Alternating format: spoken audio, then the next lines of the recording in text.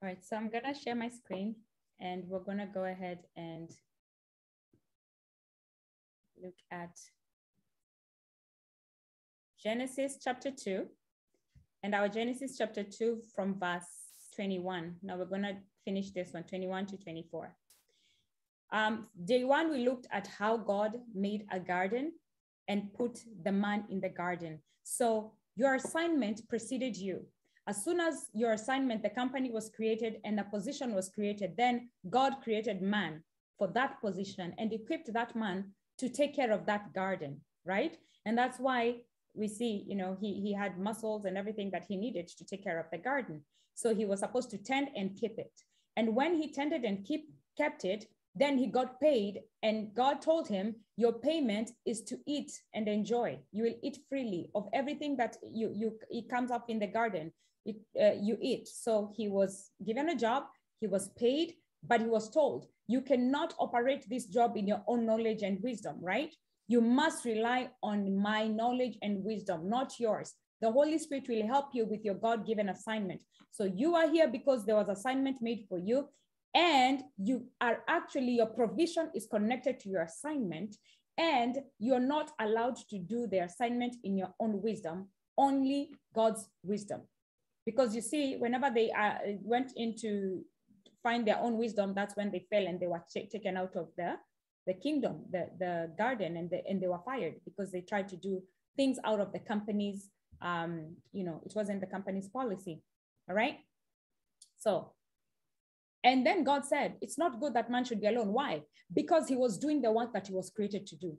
So the part that God decides that it is time for you to have a spouse is after you have realized what your assignment is, you are actually busy doing your assignment and you are enjoying the fruits of your assignment, and you're being led by the Spirit of God, because the knowledge is supposed to come from God himself, who gave you the garden, right?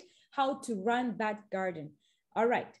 Secondly, as you're doing your God-given task and you're busy doing your assignment, then he says, it is not good. You need a PA. When we came to realize that you can never hire somebody, an assistant, if you don't have a job. What are they going to assist you to do, right? So you get hired, you're busy doing your work.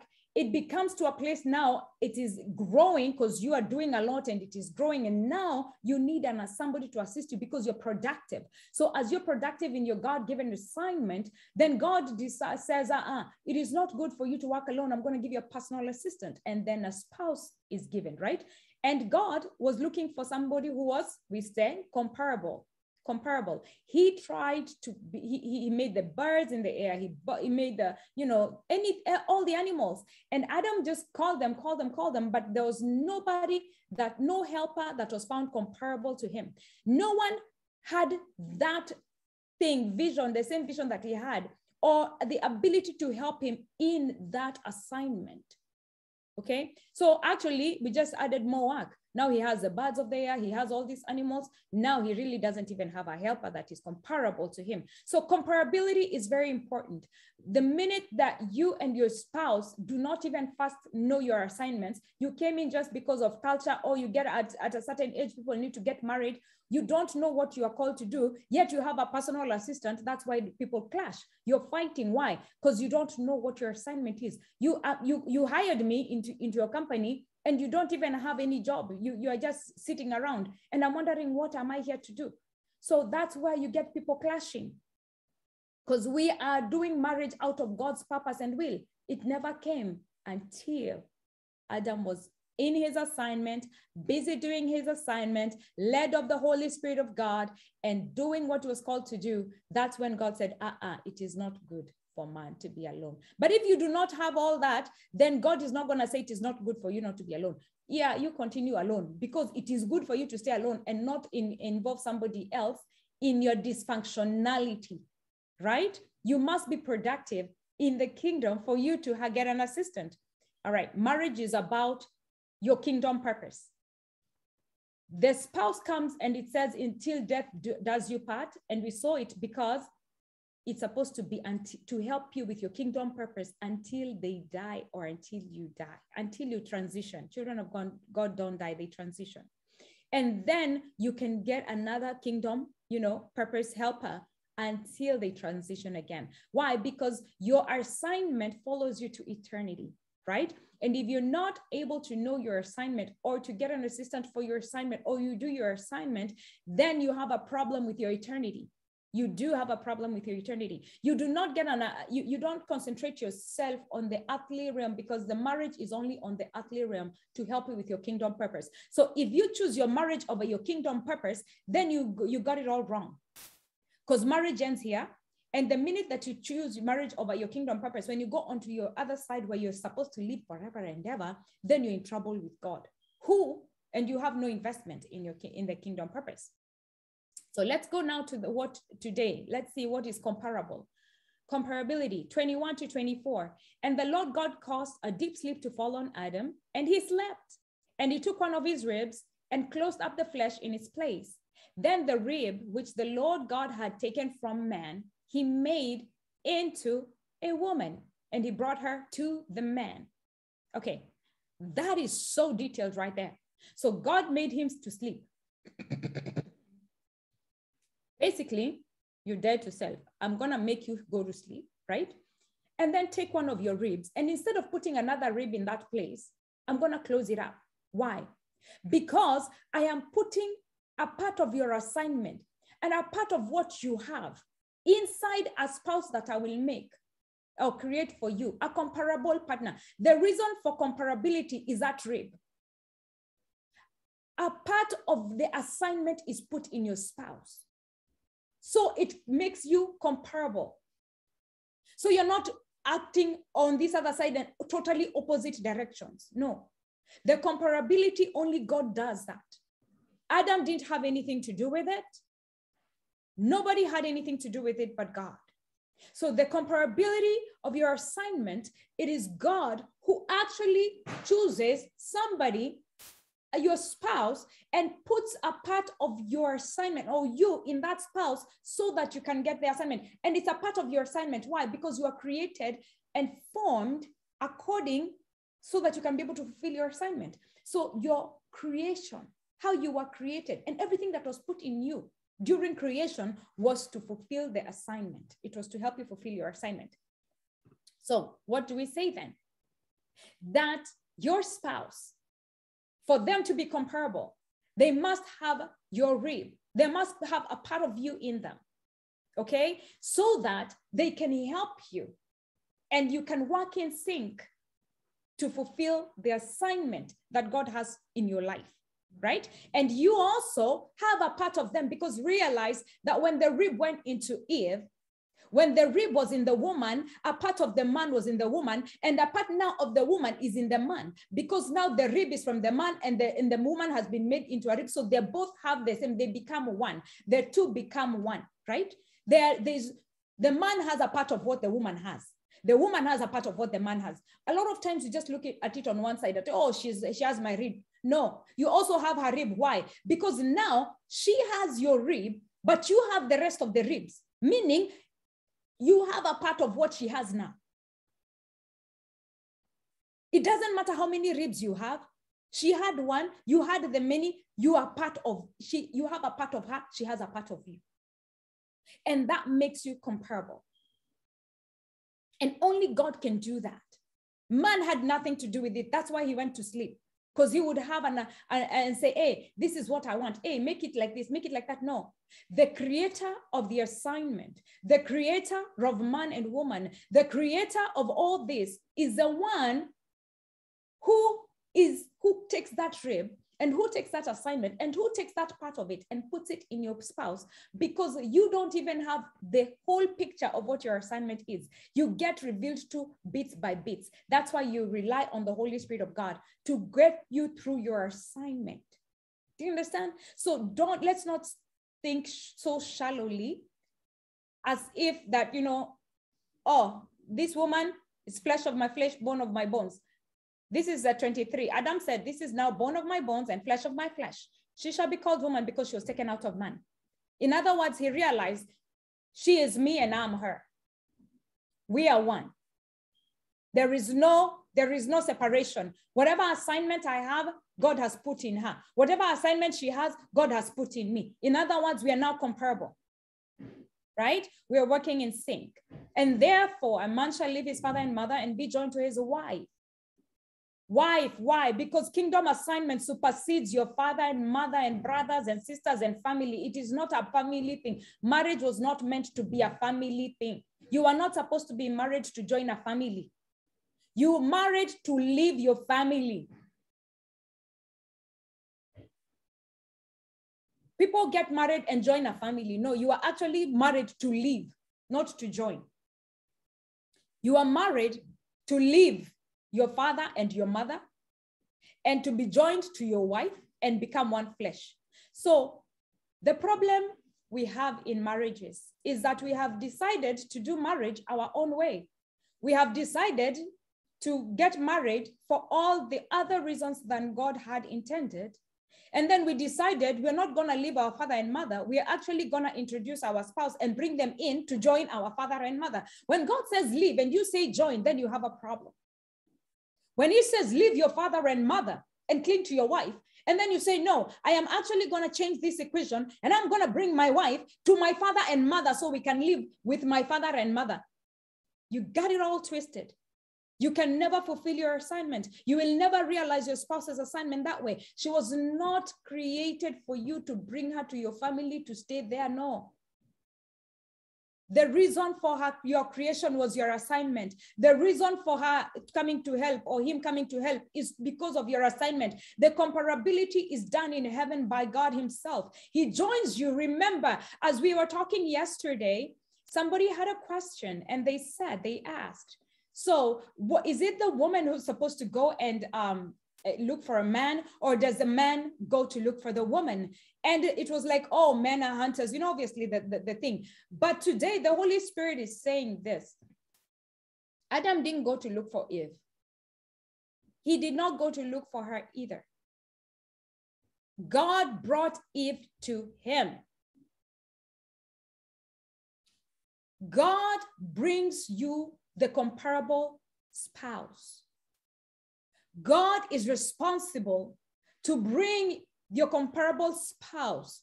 Be about your father's business. Don't go start looking for women. The reason why we have infidelity and lust, and because you have to try this one, try that.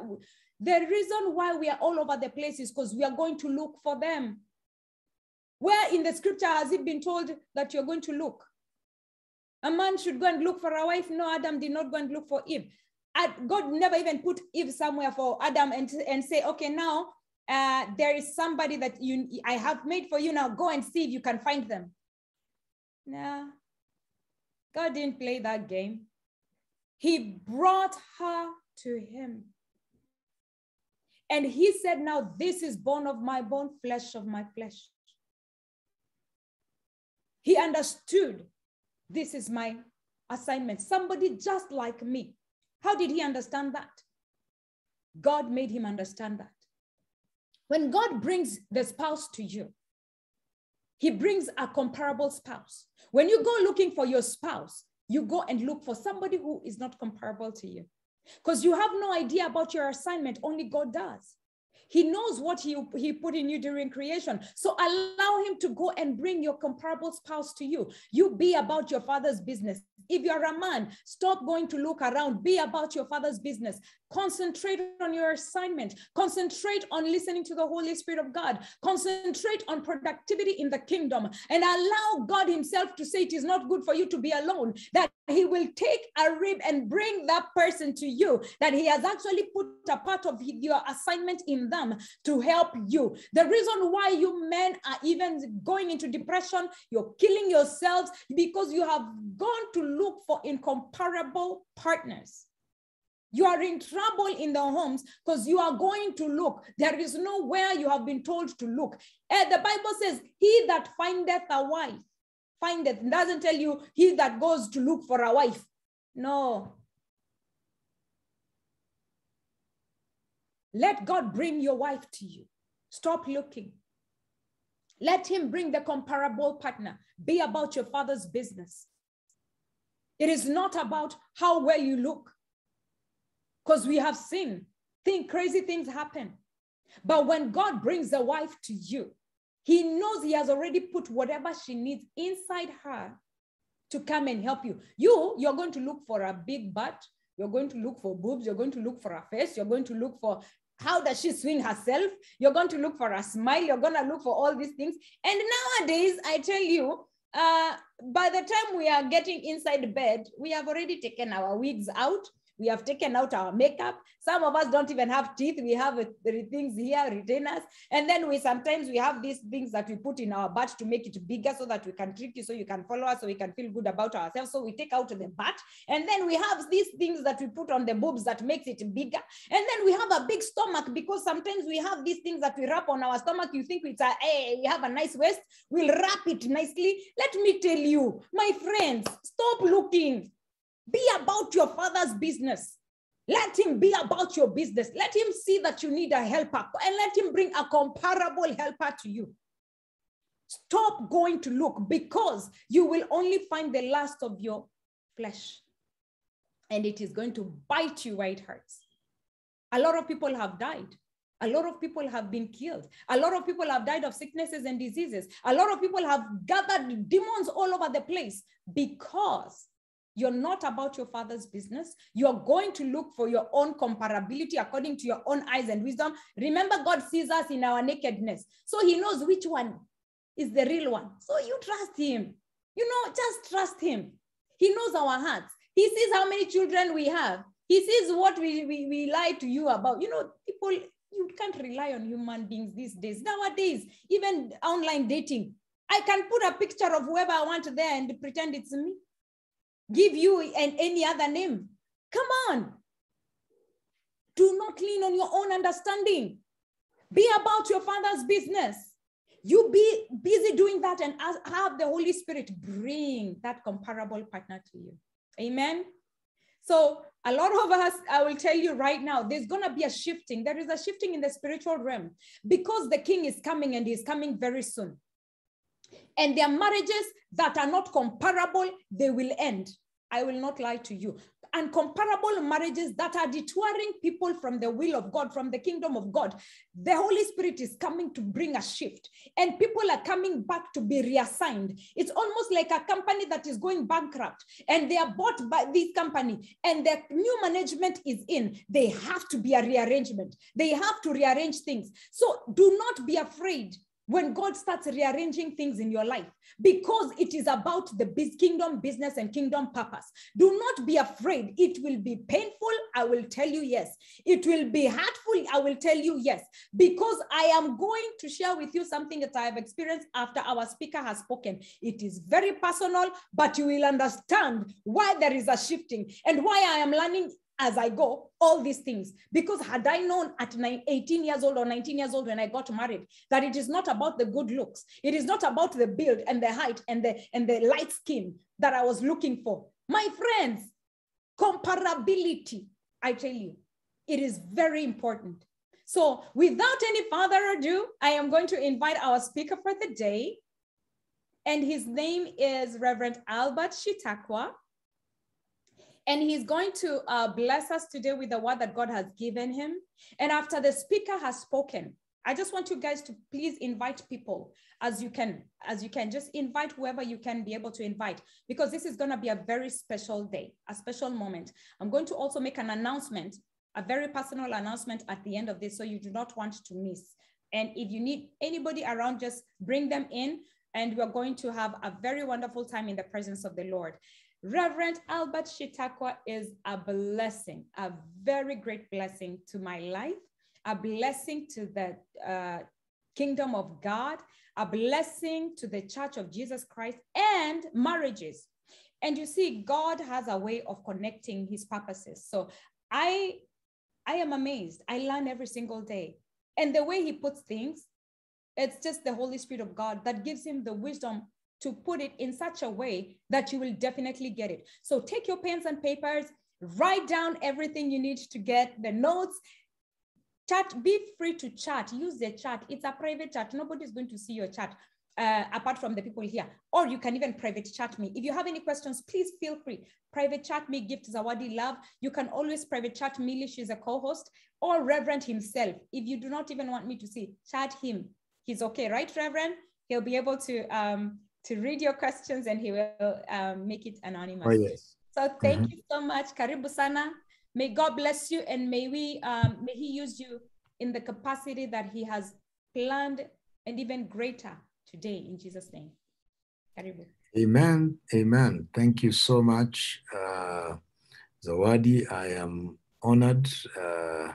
I trust that you have had a good day, each one of you that is here. I don't know where you are. It's morning, it's, whatever time, midday.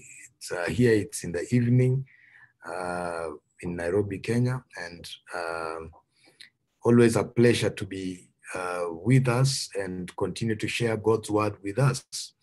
And so today I'm home and I'm with my wife, Pastor Mary. She's right here with me, as always, enjoying the fellowship. And yeah, so she will say hello. Yeah, and just go ahead and say hello. Hello, I greet you all in Jesus' name. It's a great joy to just join in the fellowship, and we're grateful for the wisdom that we've also received from Minister Zawadi, even from Genesis. And the word of God is a blessing. And that is where we draw all the truth and the wisdom to help us build our marriages. And what an opportunity to just receive wisdom from God's word, even now. And proverb reminds me that through wisdom, a house is built, and by understanding it is established. That's Proverbs 24 and verse 3. And for sure, there's no other way to do it right other than the principles laid down by God in his word. So I'm ready to receive that very word. I trust your word. Let's be blessed together. Thank you. God bless you. Amen. Thank you so much, my dear. I love the way you send scriptures out there. That's amazing. I love it. Love it. Thank you, Miss Mary. Pastor Mary, we love you. Yeah. And Asama, we love you. Oh, I love you too. Blessings. So yeah, through wisdom, a house is built, and it's established by understanding. It takes wisdom to build, really. It does. The Bible says wisdom is better than weapons of war. Wisdom is better than, it says money is a defense, and so is wisdom. But wisdom gives you more than just defense. It gives you life. Wisdom is profitable to direct. So every time you encounter God's word, you are encountering the wisdom of God, which I normally say is different from the wisdom of man. The wisdom of man will give you a temporal solution, but create a problem elsewhere. The wisdom of God gives you a permanent solution, and it doesn't create a problem elsewhere. So that's why it's better to draw from God's wisdom. And like Minister Zawadi said, not lean on your own understanding, because we can't trust ourselves. We would rather trust in the wisdom of God and draw from the wisdom of God. Yeah, and I think yesterday, I don't know whether I mentioned that. Yesterday I had several meetings, so I could have said it in another meeting, where I was talking about God spoke to Moses, and God told Moses to build the tabernacle according to the pattern that was shown to him. So God has a divine pattern on how to build. And I remember last year, possibly when I came in at some point, I shared with us about building marriage according to the divine pattern of God. And so we cannot build any other way. There is no plan B. There is no another way of building. We have to build it according to the divine pattern that God has handed to us. And God has handed to us this divine pattern in his word. And so when we study his word, when we look at his word, we will find the divine pattern upon which we build anything that we build. In fact, Psalms 23 and verse 3 says, he restores my soul. And then it says, he leads me in the paths of righteousness for his name's sake. Paths is plural there. And so it tells us that there are many paths of righteousness. And righteousness is God's way of being and doing stuff. So it's simply put, righteousness is the divine patterns of God. It's the templates of God that we use to be able to print, do stuff that we do in every area of our lives. So there is a righteous pattern for marriage. There is a righteous pattern for work. There is a righteous pattern for business. There is a righteous pattern for ministry. There is a righteous pattern for everything that God requires of us to do. For every assignment, there is a righteous pattern. And so he leads us. It is him who leads us in the paths of righteousness. So we need to depend on him to lead us into the patterns of righteousness that are in scripture. That's why the Bible says the word of God is profitable for doctrine, for rebuke, for reproof, for correction, and for instruction in righteousness. You know, so there is the word of God instructs us in the divine patterns God has put for us, the blueprints, the templates that God has put for us so that we can be a success in everything that God wants us to build. Unless the Lord builds the house, they labor in vain that build it. And so if we are going to build, then we must build according to the divine pattern. Hebrews chapter 3 says, every house is built by someone, but he that builds all things is God. And so Moses built, but in essence, it's God who built, because Moses built based on the pattern God gave him, God showed him. So that's the pattern we have to build marriage on, the pattern that God has shown us. So it's been a journey, and we continue to have that journey. And I like saying that, you know, repetition is reinforcement in scripture. So I keep, as a teacher, I like building from where I came from, so that we are not just forgetting. You know, the Bible says, don't remove the ancient landmarks. We are not forgetting the things that we started with, and we are building on that. So it's not like there's the generation we are in is a generation that craves for the new when we have not applied the old. We are craving for the new revelation, but we've done nothing with what God told us yesterday. And so it's important for us to learn to build upon. You know, you don't throw away the old because the new has come. You build upon, you know, what God has given us. And so we have been saying many things. And because today is our final day for this month, I'll just quickly, in the next 5 minutes, try to lay again the foundation, and then now pick it up from there as we flow. And so Genesis chapter 2, the scripture that really is, you know, one of those scriptures that begins to highlight to us about the divine pattern of marriage in Genesis chapter 2 from verse 18, where God says, it is not good for man to be alone. That scripture puts into perspective the context in which marriage should be lived. One, it tells us that it is God who authors marriage and originates marriage. So marriage was not our idea, or it was God's idea. He's the one who authors it and begins it. And then because it is God who authors it and begins it, you know, initiates it in our lives, it therefore means that we can only go to God to understand how he designed it to work. So God designed marriage, God authored marriage, God originated marriage. It was his idea, and therefore he is the one with the blueprint. He's the one with the design on how marriage is supposed to work. And so God designed marriage, or the nature of marriage, how it was designed. Marriage was designed to be monogamous, one man, one woman. Marriage was designed to be permanent, till death do us part. Marriage was designed to be exclusive, no third parties allowed, you know, so that is exclusive. Let no man put asunder.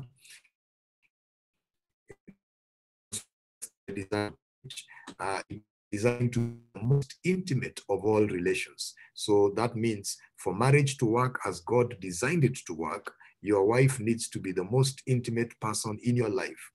Your husband needs to be the most intimate person in your life.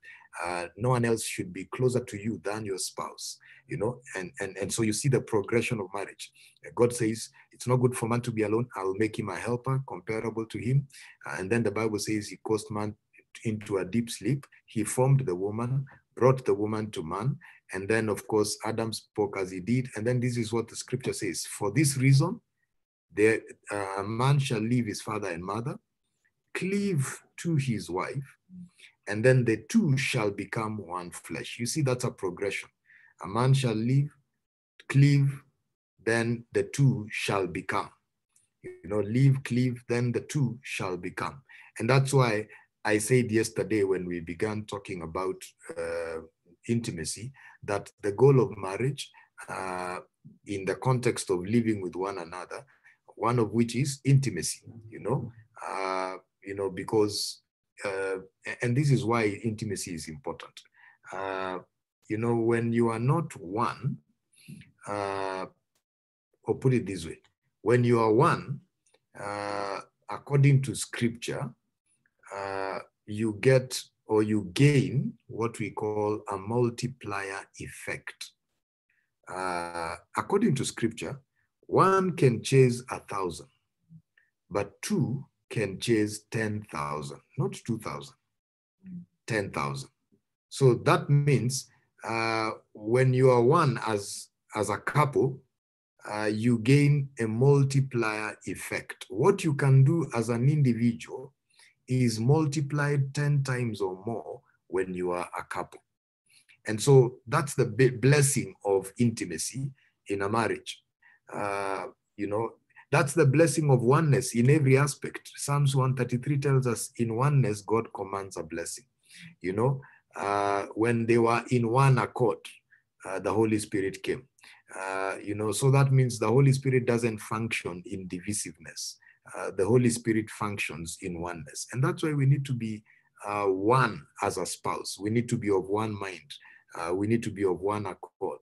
We need to be in sync, in agreement, walk in agreement. The Bible says two cannot walk together unless they be agreed. So we need to walk in agreement. And these are principles that can help us enhance intimacy in marriage. So was it on Tuesday when we began on fast?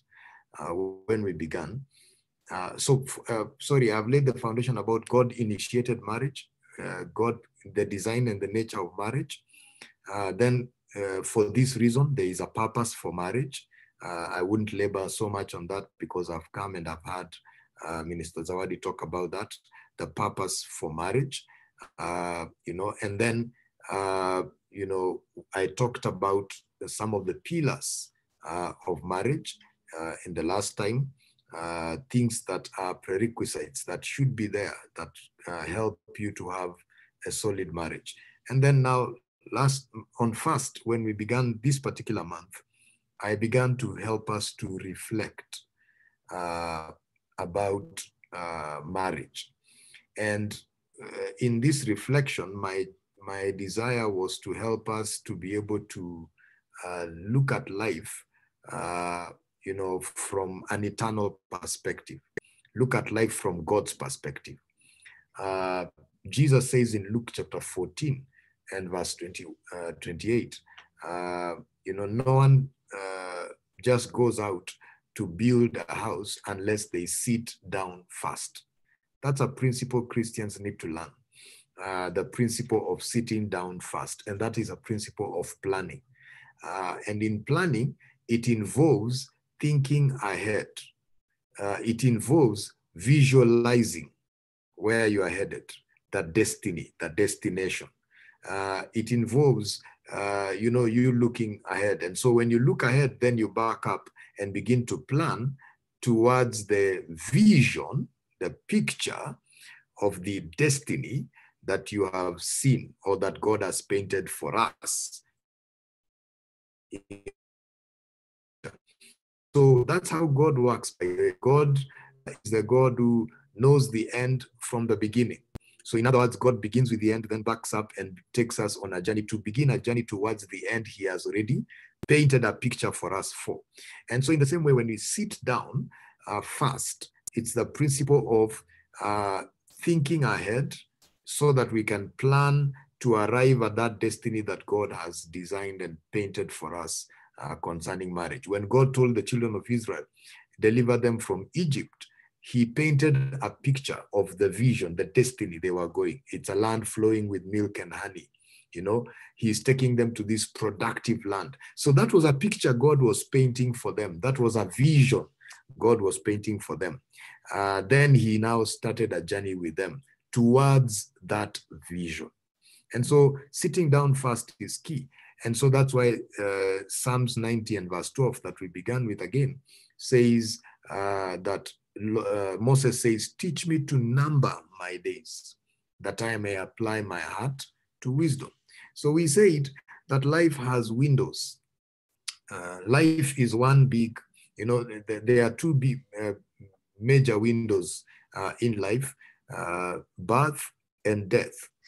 You know, every one of us has been born. You know, we are here because we were born. And every one of us at some point will exit, will die. You know, somebody said the statistics of death are impressive. 1 out of every 1 person will die. So that tells you that you are not going to live here on earth forever. At some point, you will exit. And so you need to plan for that exit. You need to plan in a way that when you exit, what is the legacy? What is the impact that you will leave by the time you go? And so according to scripture again, it says God has allotted us about 70 years and by reason of strength, 80 years. So anything beyond 70 is basically a bonus from scripture. So we are born, we live up to 70, going beyond 70, we are on bonus based on scripture. And so you can live 100, that's still bonus based on scripture. We have those people, some of our grandparents who've passed on at 90s, you know, that's a bonus. But so when we're talking about planning, then you plan with 70, you know, because that's the allotted time that we are talking about. So now we said 0 to 20 is what you call what? 0 to 20 is the preparation stage.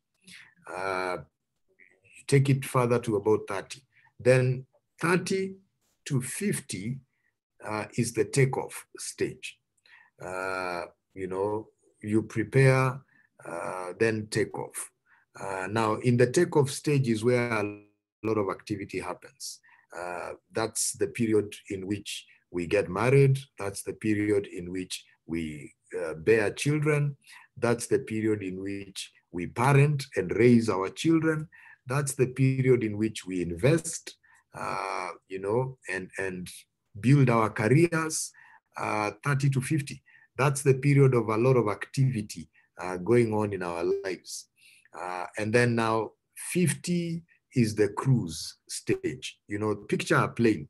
The plane, before the plane takes off, there is a lot of preparation that is done to ensure that the engine is right, to ensure that everything up, the fuel is there, to ensure everything about the plane is taken care of. They have restocked the plane, you know, to cater for the passengers who will be in that plane. You know, there is a lot of stuff that goes on preparing the plane for takeoff. And then there is the takeoff stage, which is, you know, a very critical stage because they say the most critical stage of a flight is the takeoff and the landing. And so that takeoff stage is extremely critical. You know, that's when, you know, when you are in planes, you realize people are quiet when takeoff is happening because it's a dicey, you know, it's a dicey kind of place. And until you hear that, you know, sound on the plane that tells you now you can unbutton your safety belt, you almost feel like few at the cruise autopilot stage. So now you can wake up, you can go about stuff, you can eat, all that stuff can happen because now you are at a place where you are cruising. So the cruise stage is 50s and beyond. When you turn 50 years old and beyond, you're supposed to be on the cruise stage. But you need to understand, as we have said, that for you to enjoy your cruise, you need to prepare well, you need to take off right for you to be able to enjoy the cruise. Otherwise, that can be a very painful, difficult time in one's life. So you don't wake up at 50 to a good marriage. No, it is intentional. You don't wake up at 50 to a good retirement. No, it's intentional. You don't wake up at 50 and you have these wonderful children who are now adults, godly, love God, living well, responsible, good citizens. You don't wake up to that. There is work that brings them to that place, so that in your 50s, your children can either be a joy to you, like scripture says, or your children can be a pain to you. They can cause you a lot of pain. So what will determine that is the takeoff stage, especially. And so that's what we are focusing on. And so we said, in this takeoff stage, there are several things that we need to take care of. We need to look at the issue of our marriage, and which is what I talked about yesterday, the intimacy in marriage at the takeoff stage. That's one thing we need to take care of. We also need to take care of, at the takeoff stage, we need to take care of our health. It's an important thing. We need to take care of our financial stability. That's the period to work on that, so that your 50s and beyond, they are good. You need to take care of your bearing of children and parenting of our children. We need to take care of the question of our careers. We need to take care of our contribution to society. We need to take care of the issue of our kingdom assignment in terms of church. So these are things that we need to work on in our takeoff stage, which is 30 to 50, so that when we hit 50, we don't wake up to divorce papers. We don't wake up, because it happens, we don't wake up to a severely compromised health, and probably lack of financial capacity to take care of yourself at that stage, because you have no medical cover, you have no health insurance, and so and yet you are grappling with serious health challenges. You become a burden then to your children at that stage. And while right now many of us could have found ourselves in that space where we are actually taking care of our parents, and partly it could be because they didn't have the knowledge that now you do.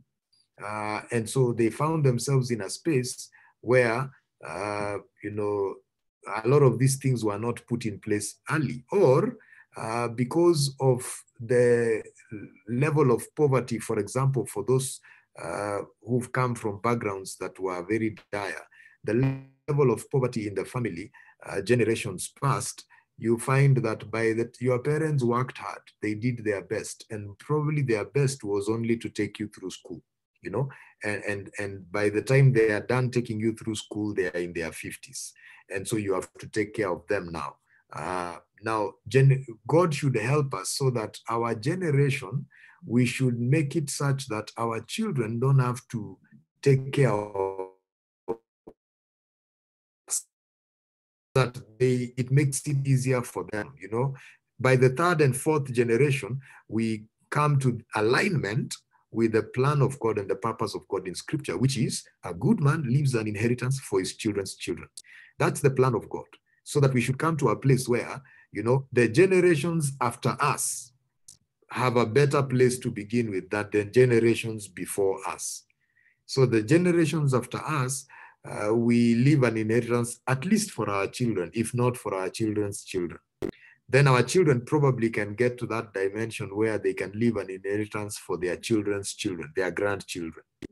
And that way, we are bequeathing the next generation a better legacy, you know, a better beginning as we progress in our lives. So these are some of the things that we need to take care of. So yesterday, we now narrowed down to marriage and intimacy. And I talked about the threats to intimacy in our marriage. Familiarity, the ambush of another man stroke woman.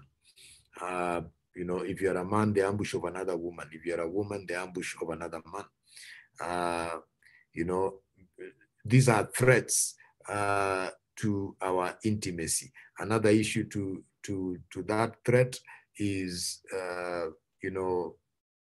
not creating moments where not investing in your relationship with your spouse, having those romantic moments, having those spending time really together.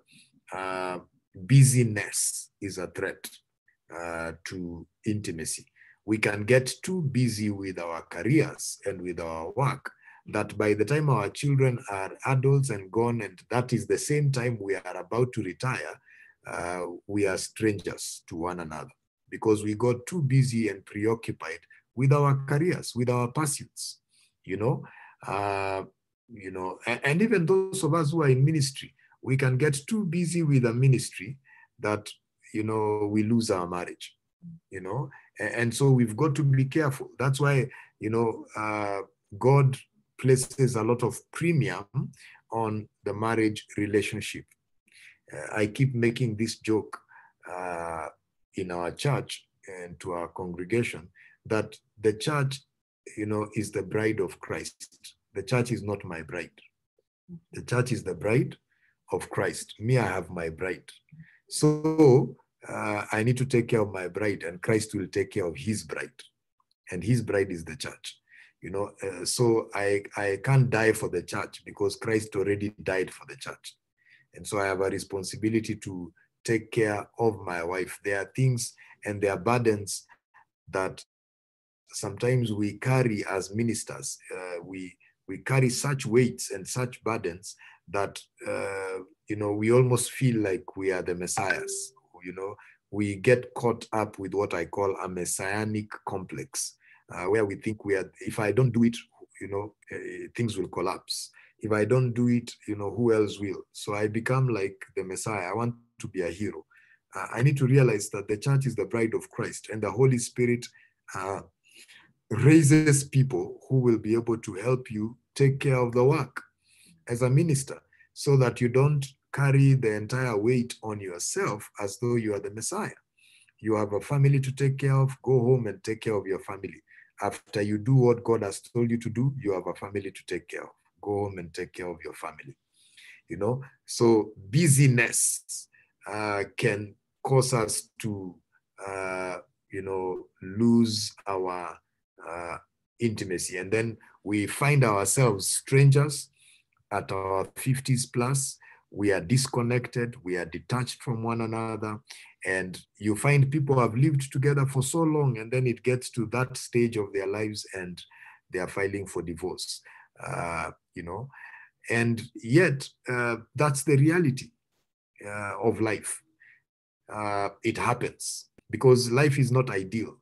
If both of you are not putting effort into the relationship and working towards, intentionally, deliberately working towards building your marriage, then chances are the marriage can fail. It will not work because only one party is putting effort and the other one is stuck.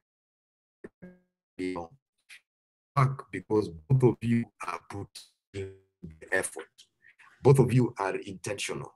Both of you are deliberate to build that intimate relationship.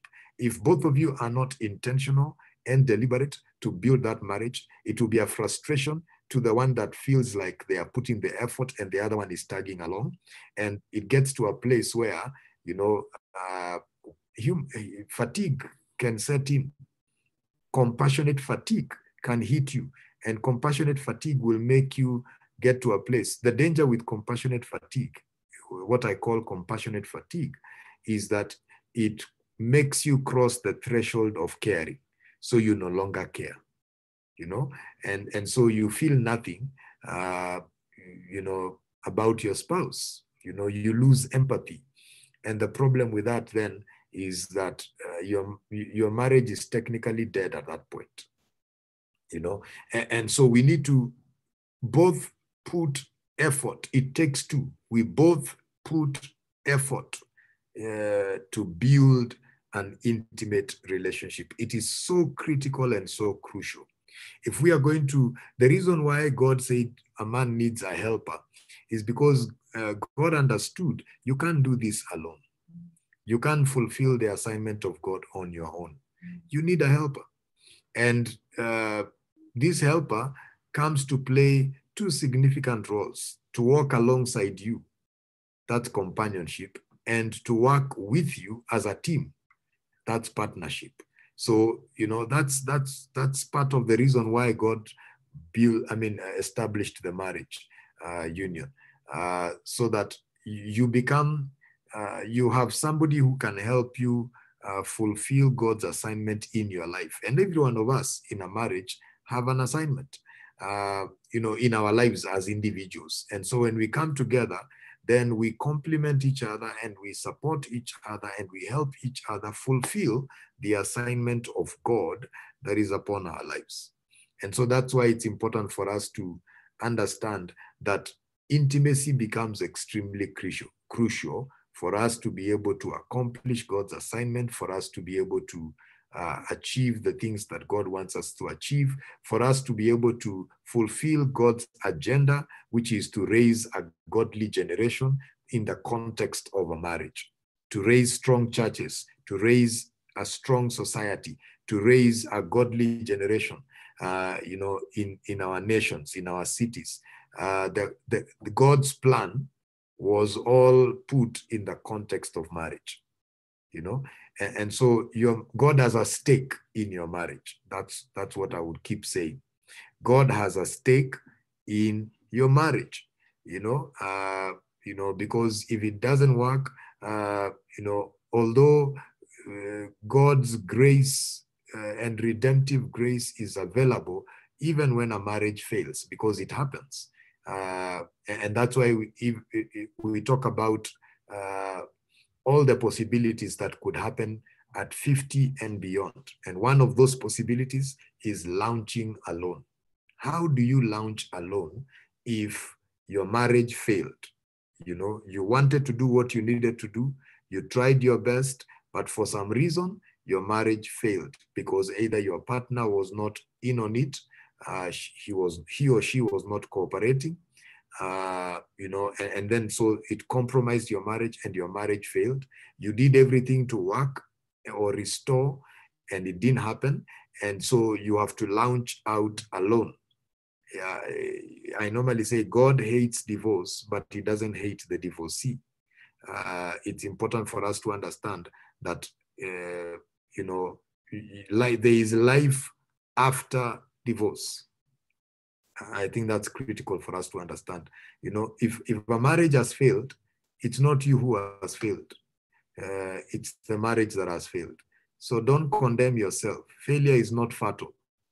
You know, I think it's important to put that into perspective so that now, as you look ahead, you forge ahead, and there's a way you can launch ahead, even when things didn't work out in a marriage relationship. And so, but God's ideal is that every marriage should serve his purpose, which is to raise a godly generation, one of which is to raise a godly generation and to advance the cause of the kingdom by you fulfilling your assignment in God. You know, so every marriage has that purpose. Okay, so intimacy. So now today, I'll just touch on one or two things, and then we wrap it up for the week. I mean, for this week. And so the area that I want to touch on, which I feel is a big concern, is what I've just mentioned about that next generation, and that is parenting. You know, so we said there are several windows that open and close, and one of those windows is the window of parenting. You know, and in parenting, we have different phases. You know, God blesses us with children. One of the things we must always remember as parents is that we are stewards. Stewards means that we are managing something that God has entrusted us with on his behalf. A steward is one who manages on behalf of another. You know, meaning that if you are entrusted, what you are entrusted with is not really yours. It belongs to the owner who gave you. So that therefore means that the children God gives us are his. They are his creation. They are his. God has just trusted us as parents, as imperfect as we may be, with the sacred responsibility to create an environment for these children to grow to become a godly generation. And how do I know that? In the book of Malachi, chapter 2, you know, the Bible tells us that, you know, and he says, you know, God gets very angry with the guys, you know, in Malachi, his people who, especially for the men, who are, you know, not taking good care of their wives. Notice, wives, it's not even, and that's why the issue of intimacy we talked about yesterday is very important. You know, so let me just read that particular passage. It says this in Malachi chapter 2. Probably I pick it up from verse 13. And this is what it says. And this is the second thing you do. You cover the altar of the Lord with tears, with weeping and crying. So he does not regard the offering anymore. He does not regard the offering anymore, nor receive it with goodwill from your hands. Yet you say, for what reason? In other words, why does God not regard our offering anymore? Why does he not even listen to our prayer? Because tears and crying implies prayer, you know, travailing. So why is God not listening to even our prayers? Because the Lord has been witness between you and your wife, and the wife of your youth, with whom you have dealt treacherously. Yes, she is your companion and your wife by covenant. But did he not make them one, having a remnant of the Spirit? And why one? He seeks godly offspring. Therefore, take heed to your spirit, and let none deal treacherously with the wife of his youth. Now, that's a very profound passage of scripture. God is saying that one of the reasons why he doesn't listen to prayer, one of the reasons why he doesn't even receive the offering that we give, or God may refuse to receive the offering that we give, is when we dishonor the spouse that God has given us. So in this respect, God was in particular about the men towards their wife, because in that society, being a male chauvinist society, they had gotten to a place where they would divorce their women for every flimsy reason. They would mistreat their women. They would dishonor their wives and treat them, treacherously, badly, and so God was angry with how God revealed from that particular passage that he is particular in how you treat your spouse. Interesting that God has interests in how you live with one another as husband and wife, and how you handle one another and treat one another in your marriage as husband and wife. God is particular about that. So particular. Why? Because God has vested interests. What are his vested interests? The next generation. So how does me treating my wife and how I live with my wife, how does that relate with the next generation? Because you need to understand your home is the environment in which your children are growing in, and that is the environment that becomes the first school of what being a father looks like and what being a husband looks like, what being a mother looks like and what being a wife looks like. And so it's the first context that children get exposed to the reality of a marriage. And so if I don't treat my wife well, I am creating a wrong model and a wrong pattern, which will have a great bearing and impact on these children as they grow up. When they become adults, the imprint they got in the environment I created will influence, alter, and affect their lives almost permanently. And so that's why God has vested interests in how I handle my wife and how I treat my wife. So I can't therefore become careless with my relationship with my wife, because God takes it personally. Sometimes we don't look at it like that, but when you begin to look at it like that, then you begin to be serious with the relationship you have with your spouse, because you realize, it's not just her you are dealing with. It's not just him you are dealing with. You are dealing with his God or her God. You get? And so you've got to then handle them with care and with honor. You've got to honor that person because God is the one who gave that person to you. Just like the parent gave you the wife, you need to realize it's not just the parent who gave you, God gave you that person. And so you've got to take care of that person, take care of that husband, take care of that wife, because you recognize that God has a stake.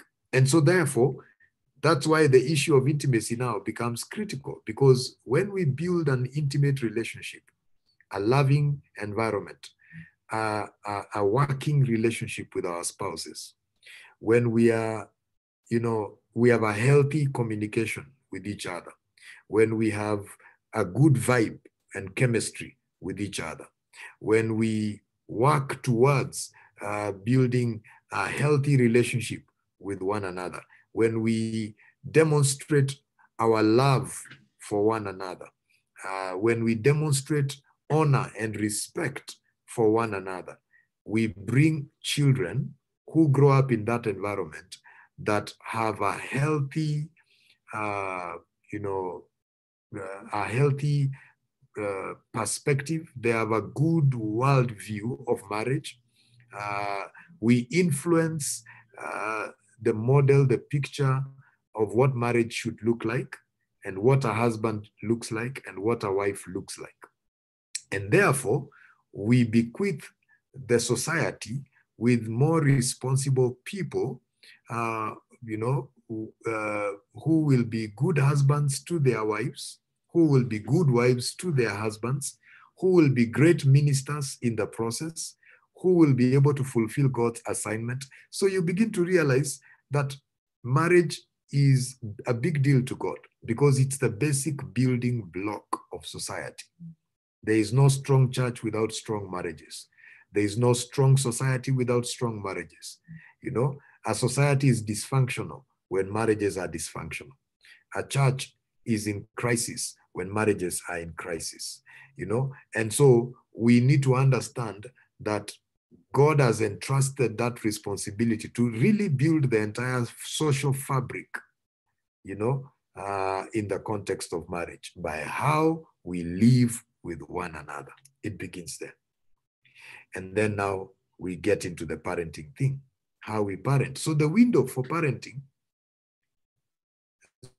0 to 10 years is the formative stages of our children. Children come to the earth like, it's like a blank check. You can write whatever you want to write on that check. So they come to the earth blank.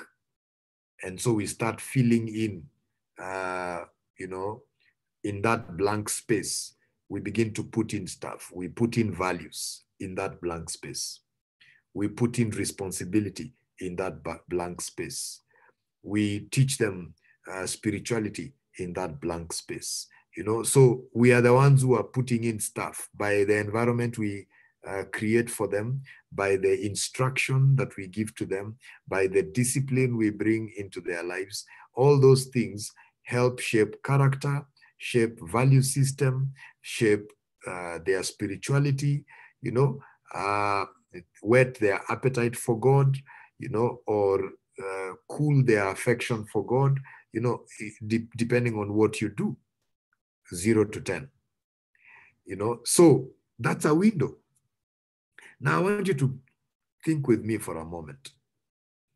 During this particular window, that's the same time, remember we are talking about 30 to 50. That's the same time we are also building our careers. Now, many times, we talk about work-life balance. Many times we find ourselves very busy building our career, and the excuse, and not having time with our children or being available for them. And the excuse we give is that we are building, we are working for them so that we can leave an inheritance for them. Perfect excuse, a good one for that matter, because we want them to live better lives than we did in terms of, if we came from poverty, they shouldn't begin life where we came from. They should begin better. And so we are working hard for them. But at what cost? We are losing, this window is going to close.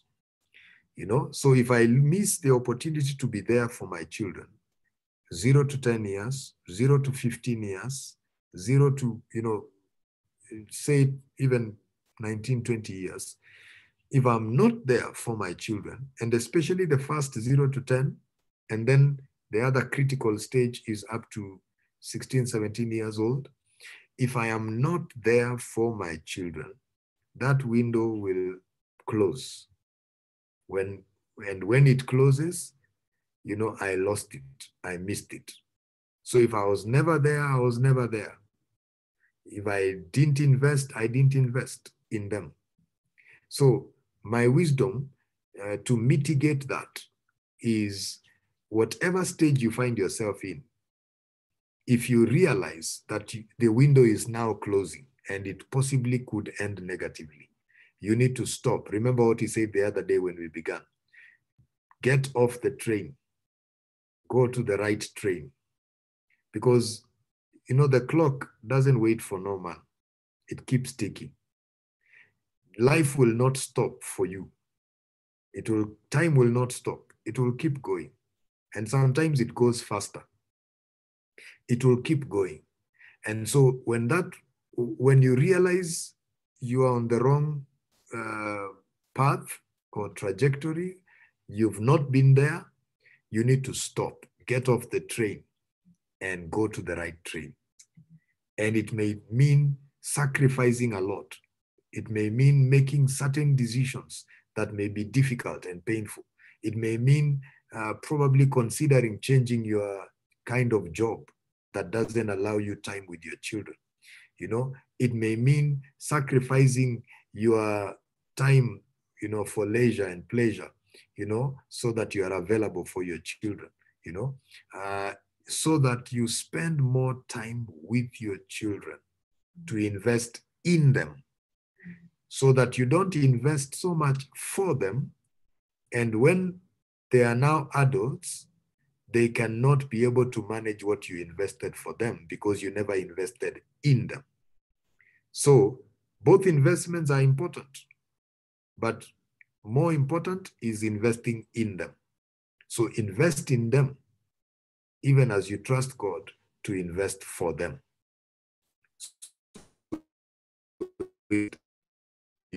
children by spending time with them.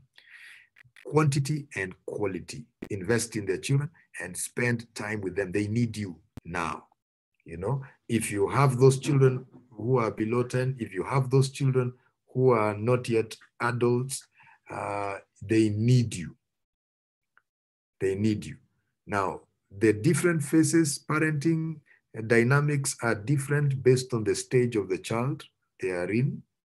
But one thing that is constant is that your children need you as long as they are under your care.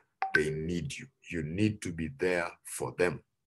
When that window closes, it becomes very painful if you didn't put in the right stuff in them. By the way, if you didn't put in anything in them, somebody else is putting stuff in them.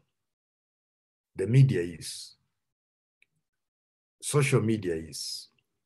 We are living in a world where, you know, they can access anything from the comfort of your home, you know, and all those things they have access to have influences on your children. So it's important that we don't allow this window to close without us investing in our children. So let's be there for them, because that's one of the greatest assignments that God has given us. So let's be there for them, meaning prioritize. So this is how you prioritize the important things in your life. It's like you have this big vase and you have all these different stones you want to put in this vase. So you begin with the big stones. You put the big stones. What are the big stones? You need to prioritize what are your big stones. Your big stones should be your family, your marriage, your family.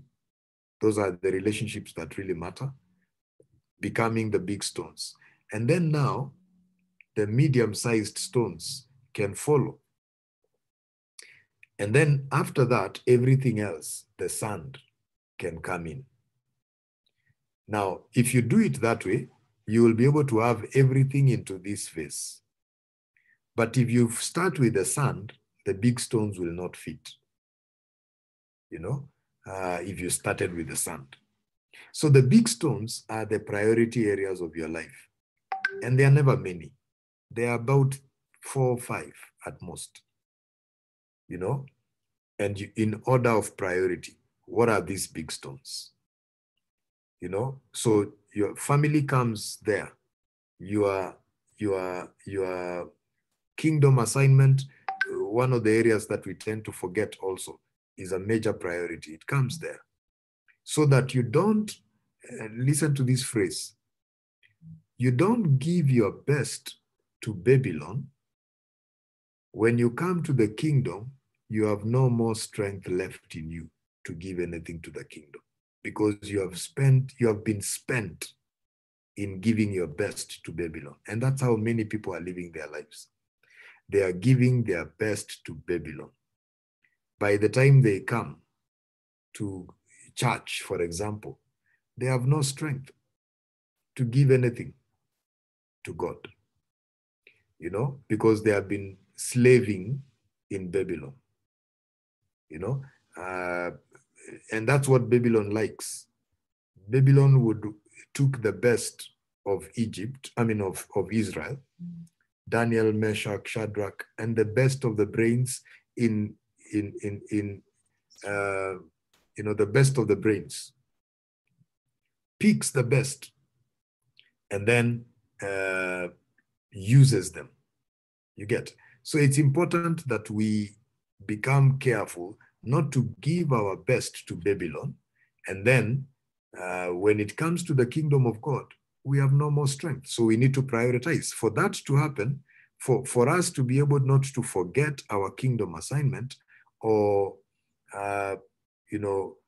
like the Bible says, shall Zion come to the place of birth and fail to deliver because they have no strength to deliver, you know? May God help us not to come to the place of birth where God wants us to birth certain things, to do with our kingdom assignments, and we have no strength to push. we're laboring in Babylon. God help us to prioritize that. God help us to prioritize our children. God help us to prioritize our spouses. God help us to prioritize our health. So the children issue, the health issue is another critical component. You know, we must realize that 50 and beyond is a vulnerable stage. Our organs have been working since we were born. Our liver has been working. Our kidney has been working. Our heart has been pumping, blood into our system. Our lungs have been working, all these years, 50 years and beyond. By the time we hit our 50s, all these systems in the body begin to become vulnerable. Now, what makes it difficult and worse is if we didn't do things to renew our system, eating right, exercising. One of the things that we don't realize is we keep postponing, procrastinating, telling ourselves, I'll do it tomorrow, giving excuses of why we are not doing it. What we don't realize, like I've said, time waits for no man. The clock is ticking. Age is catching up with us. And if we don't take care of our health now, so if you're on the wrong trajectory, get out of the train and go to the right one. If you need to change your diet, do. Of course, let me put a caveat. We are living in a time when you go online, every person has become an expert with diet. So be careful what you also listen to and what you take. I think, the Bible says it well. Everything is, how does he put it? Everything is permissible, but not everything is beneficial. So in other words, and then it tells us to do stuff with moderation. The issue is moderation, and so we need to be able to become very deliberate and intentional about what we are eating so that our 50s are good. And so to this period of time, yesterday, the day before, and today, my major intention was to help us look at our lives beyond 50. So I want to give you an exercise. Then I can wind up in the next few minutes. This is the exercise. I'm hoping you have somewhere, if you are not driving, at least you are somewhere. And I want you to now visualize your 50s and beyond. You probably are already there, or you are close to there, or you have some time to get there. So if you're already in your 50s, you would be more reflective. What is the ideal? What is the vision that you have? What do you want to see in your 50s? If you're already in your 50s, what's the legacy you would want to leave? I think that's how to look at it. What's the legacy you would want to leave? So I want you to look at the several windows we have talked about. Your marriage,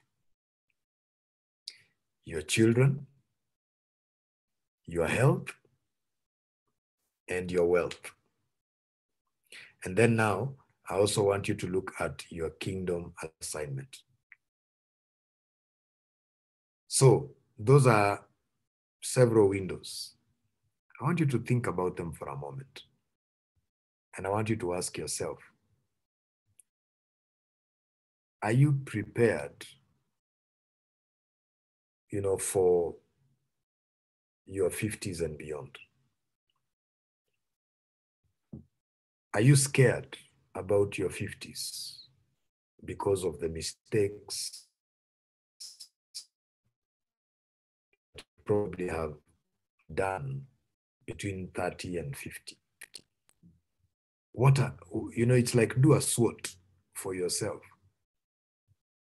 What are some of the things that threaten your 50s and beyond?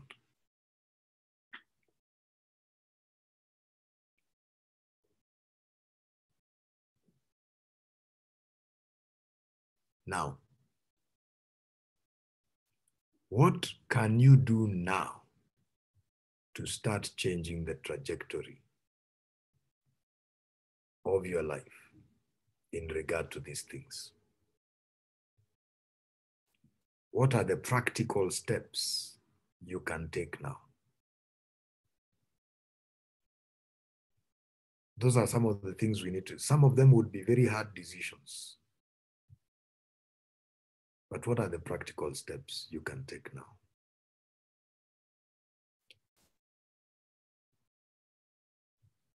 If you have found yourself where, for example, your marriage,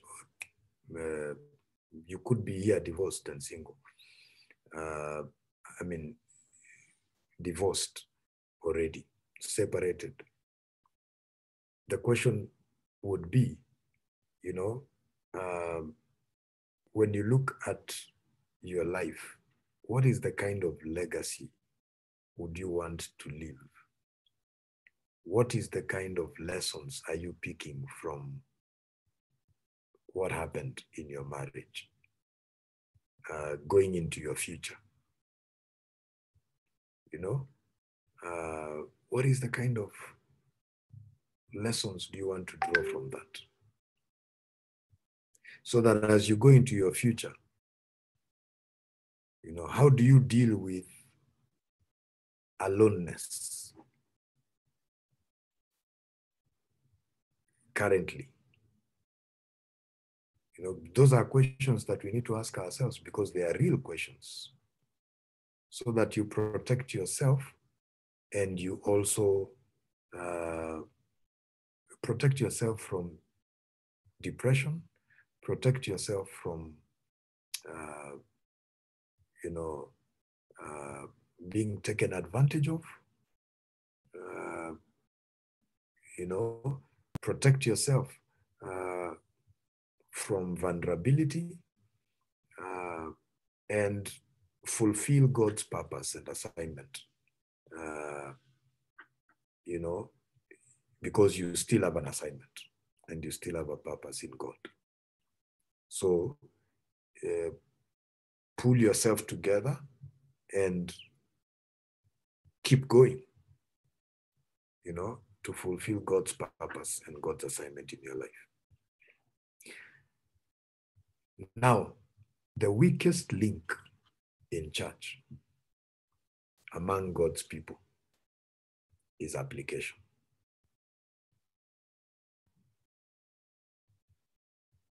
Think about it for a moment. Since you got born again, for those who are born again, I trust probably most of us are. Since you got born again, how many sermons have you had?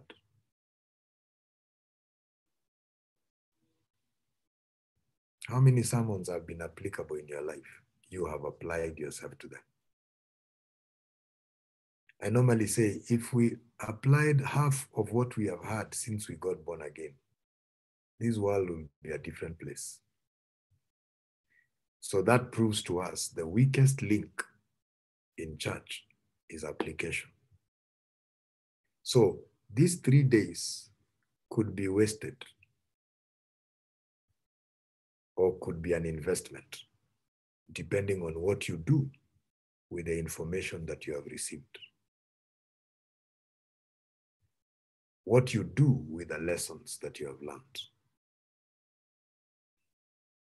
So the last question,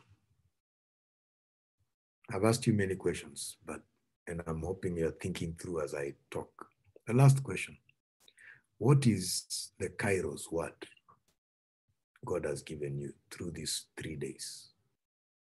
Or even today, if you just came in today. God has spoken because God speaks.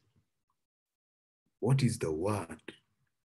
What is the that one word God has spoken to you as an instruction that my son, my daughter, this is what I'm speaking to you. This is what I'm saying you need to do. What is that word? And what are you going to do about it?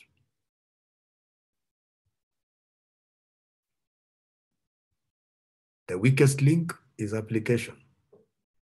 Can we deal with that so that we can become stronger? We apply ourselves to the word. The Bible says if you look at the mirror, if you listen to the word and don't do, you're like a man who looks at the mirror and immediately forgets what kind of a man he was. So obedience is not complete until we act on the word or instruction that God has given. Heavenly Father, thank you for speaking to us these 3 days as we reflect on marriage, as we recognize the value you have placed on the marriage union, as we listen to the instructions and the divine pattern and template of how to make our marriages work. Help us, oh God, to be doers and not just hearers. Help us, oh God, to respond to your voice.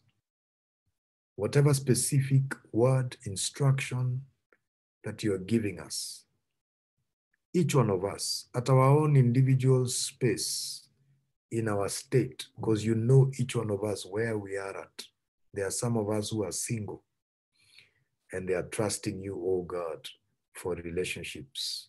There are some of us who are in marriages that are thriving, and this is a forum and a moment to be strengthened. There are some of us who are in marriages that are struggling, and that, Lord, this becomes an opportunity to begin to turn that ship into the right direction.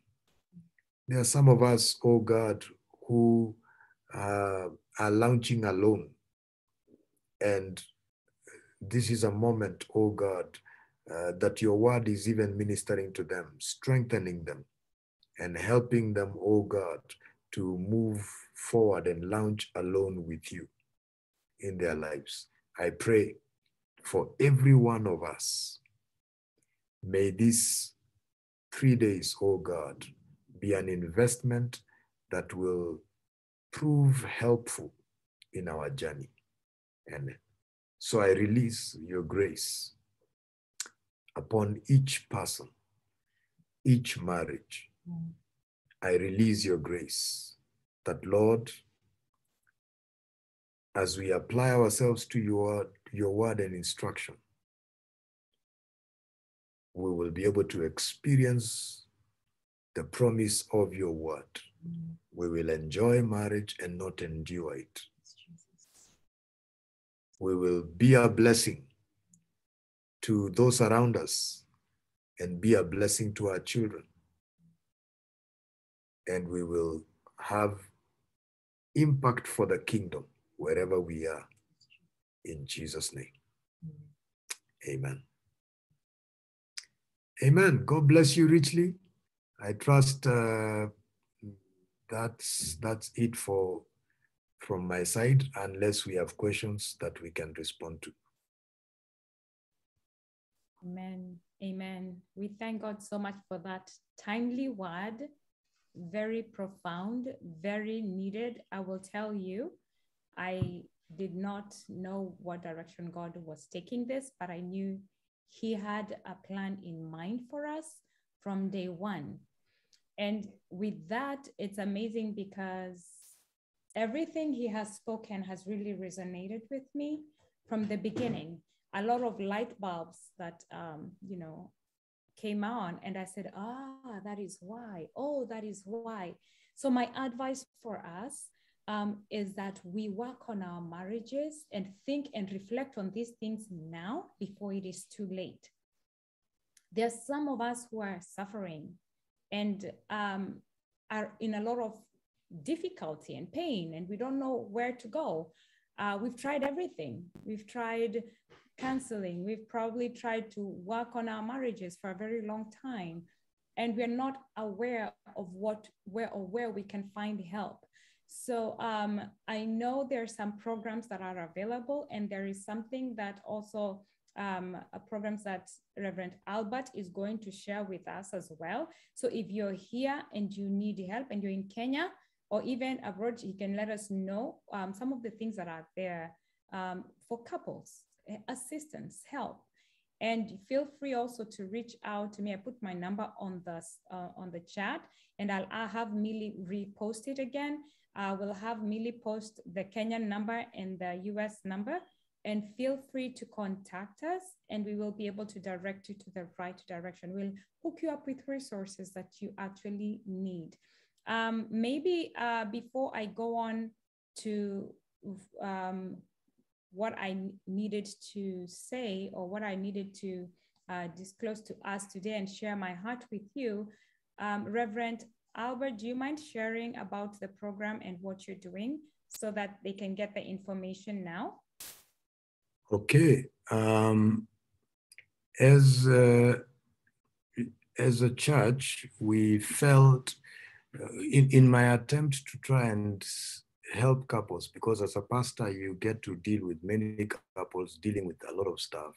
And one of the nagging questions is, how do you help couples, process, not get to the place where we are firefighting and we are, dealing with issues at crisis level? How do you help couples, build their marriages and enjoy their marriages in a more sustainable way?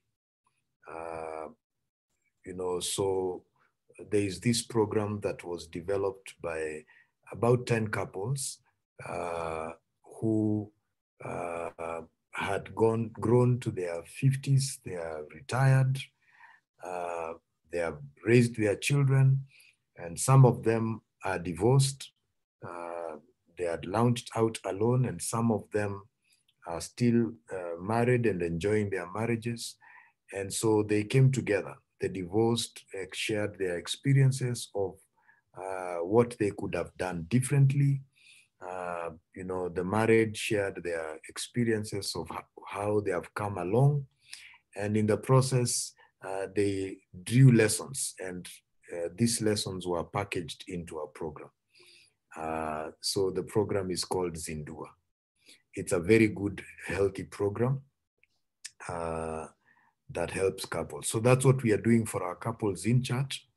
And when we talked with Minister Zawadi, we were discussing about that thing, and we felt that it could be of help to some who would need it. And so I have a friend of mine who particularly specializes in this program, and I could introduce the person to us, but I am available depending on prior arrangements on how we can do that if a group of us need. The program runs for 11 weeks. It's easier, of course, when it is in person, but then it can be done also out there. So it runs for 11 weeks, and it's a very interactive program because it's not being taught. It's a different program from the way we do marriage seminars. It is and it requires a lot of vulnerability and honesty. And in the process, then a couple is helped, or couples are helped. And so it serves two purposes. It serves to help your marriage, but it also serves to build capacity in couples to become mentors for others, which is something that is lacking in our day and time. So that's the program we do. And so I think we can process that. Should people need that program, we can process that. And I think through Zawadi, we can talk about it.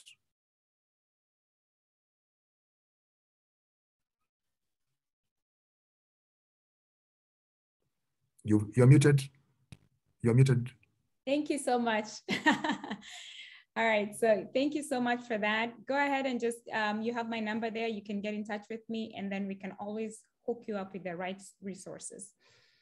I want to take this opportunity and very humbly let you know how we started this 3-day marriage. And a lot of people think that there are some things that you start because you're successful at it. But actually, the 3-day marriage prayer did not begin because I was successful in my marriage. It began because my marriage was dead, basically. And it was at a very, very deep point. I believe it was the December of 2020 that I had gone into a depression, and I couldn't get off my couch. I couldn't even do videos or anything. I was depressed. I was suppressed. My children were actually my counselors. And it got to a place where it became that I couldn't even pray. My marriage has taken a very long journey. 23 years, I got married when I was 19. And a couple of times in my marriage, it went from physical abuse, and that ended in a couple arrests, and that ended in, now since, there are consequences for physical abuse, it went into emotional abuse. And the emotional abuse stayed there, and then it also went into fidelity. And like one of us said, that what do you do when somebody cheats on you over and over and over and over? There's one time it's, oops, well, you know what? I did wrong. I'm sorry. I want to change, right? And we can talk about that. And maybe you go like, okay, I fell again in sin, and it's a different way. Okay, let's talk about it. You want to get it better? Let's make it better. I don't say you need to leave somebody because they cheated on you once or twice for that matter. But when it comes to 3 times, 4 times, then now we're talking, there's a problem that actually needs to be solved. There are boundaries that need to be made, and there are things that we need to address. So my marriage suffered a lot of that, in contributory to as well. Like I said, we got married at 19. At 20, I also thought, you know what? You cheated on me. I try and cheat on you. But that didn't work for me because I felt very guilty doing that. And I went back and I reported myself, and I said, you know what? My bad. This is not working. But then on the other end, it just kept on going and going. So for him, it wasn't a big deal. But for me, it was like, that's not how you solve problems, by hitting back in the same way you were hit, right? So learning to live a marriage that you can't trust, but seek God. A marriage where you're so depressed, where you get to a place where you're so down, you can't talk to anybody about it, because then if you do, you're in trouble, right? And there is no empathy. I got to a place where I tried to kill myself twice because of my marriage. The second time, actually, God is the one who stopped me from jumping over a cliff when he said, what is this in you that the devil is so afraid of that he wants you dead so bad? Then I realized I have a greater purpose in me, that marriage is not my life. Purpose. God is more interested in my purpose. He never said, why are you leaving your children and your husband? Why don't you look at what I've given you? Why are you leaving your cars? Why are you living in a big house, yet you're going to kill yourself? God never showed me about property. He talked about my destiny, and he talked about my purpose. And he said, what is this in you? What purpose that I created you to do that the devil is so afraid of, that he wants you dead so bad? So when he ignited me into my purpose, I woke up and I started seeking my worth in God, because I was trying to look for my worth in my husband, which I never found. I never found in the 23 years my worth at all. So when I went in to seek my worth from Christ, then I got deeper in him and deeper in love with Jesus, and to a place where I knew him for myself, not because I went to church, not because, oh, I'm religious, you have to get to know God for yourself. So even after that, years later, like I'm talking about 2020 is when I hit rock bottom again.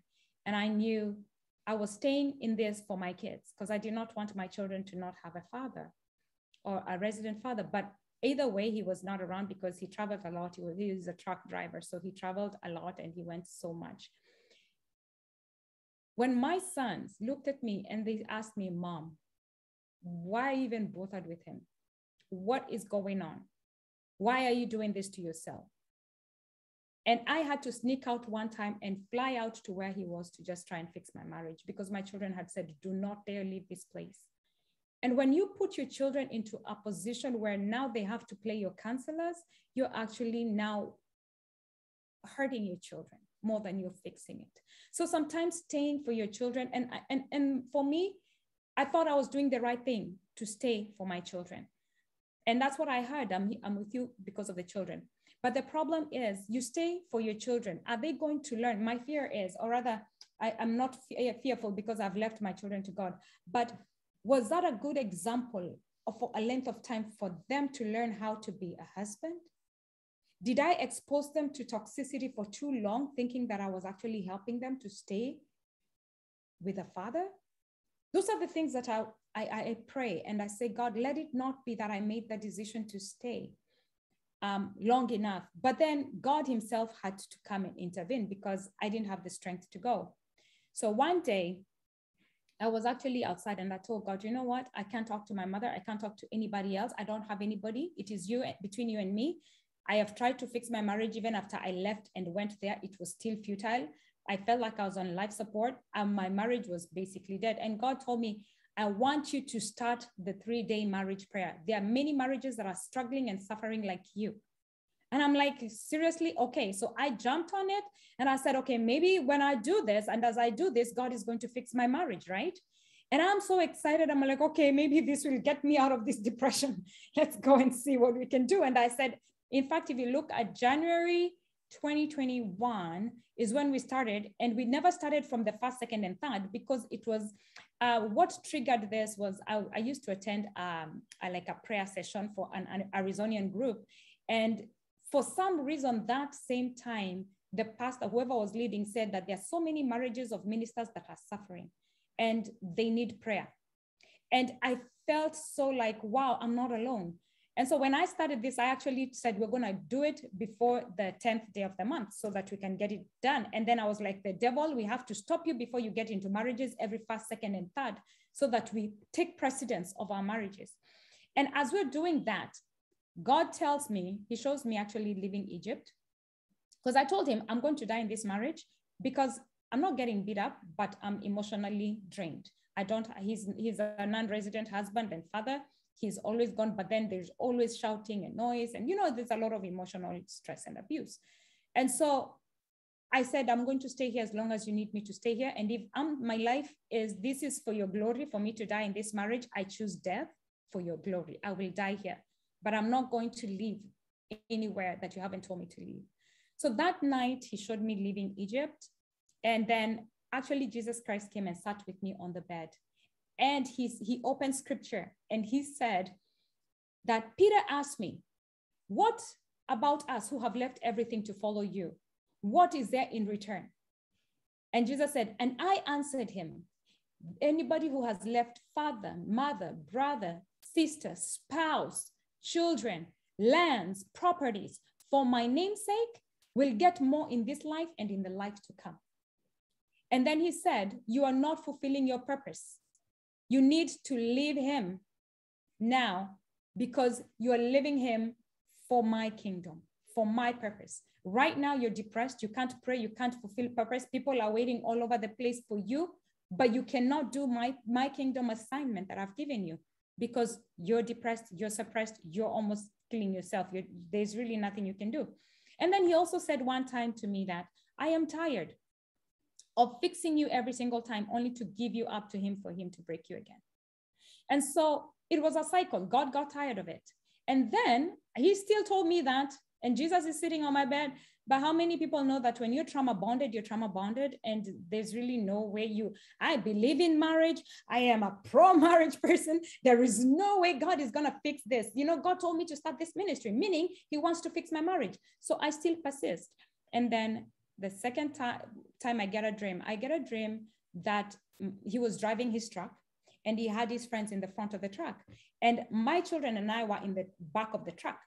And as I was looking through the window to see, I saw his friend sitting in the front, and I'm looking at him. He's driving, his friends are in the front. My children are busy on their phones. You know how kids really, get busy. And I'm thinking to myself in this dream, aren't my children and I supposed to be at the front of the truck and his friends at the back? I'm confused. Like, all of a sudden, as I'm thinking that, I see an orange truck coming like head on. But this orange truck, I realize it's his friend. And then my ex-husband, because now we are divorced, my ex-husband actually now looks, he's happy because he thinks, oh, this is my friend. We're going to come in and he's going to swab out. And so, because he's my friend.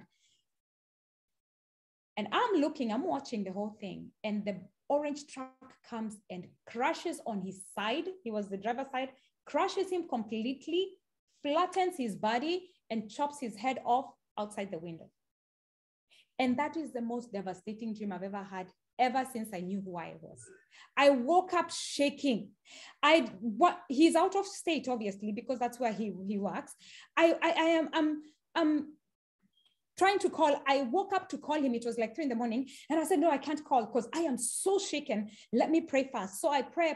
And then I call him and he says, yeah, that's just a dream. There's really nothing, right? So he dismisses that.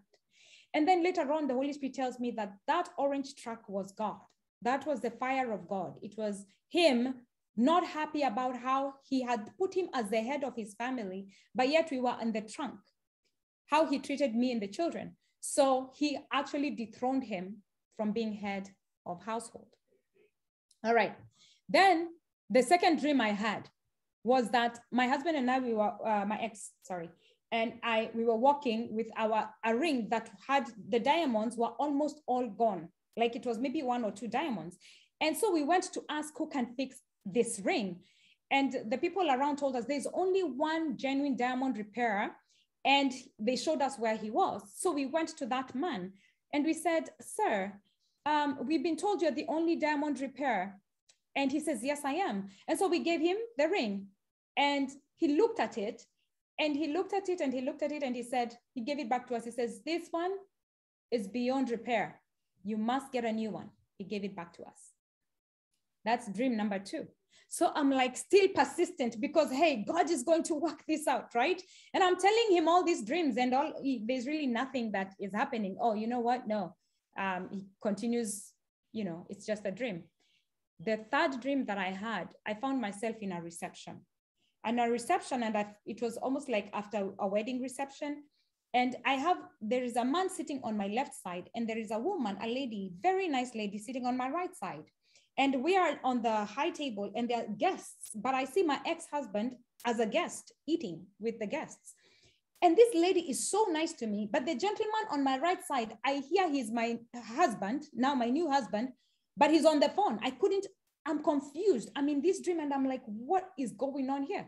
He's on the phone, so I can't talk to him. I see just the phone, the part up to here. I don't see the top of his face because he's on the side. And then I see this lady is so nice to me. So I get to talk to this lady and I said, excuse me, ma'am, how did I end up getting married to your son? And then she points out to my ex and she says, because of his anger and he's a dictator. I woke up and I told him that dream too. And I'm like, we really need to work on something. There is something here. There's a trend and still nothing. So as we are going on with these marriage prayers, Rev Albert was introduced and he came in as a guest. And interestingly enough, I was like, wow, this is what we are going through. And I wish we could get help. Already God has told me to leave my ex, but I'm still insisting that I think God wants to heal my marriage because he told me to start this ministry. And we even tried counseling, but like I said, I was so sure that we were going to work out, but it was too late for us because we waited too long. God already had ended my marriage. Look at the truck. Jesus, the only diamond repairman, look at the diamonds. He says, he cannot repair this marriage. It's done.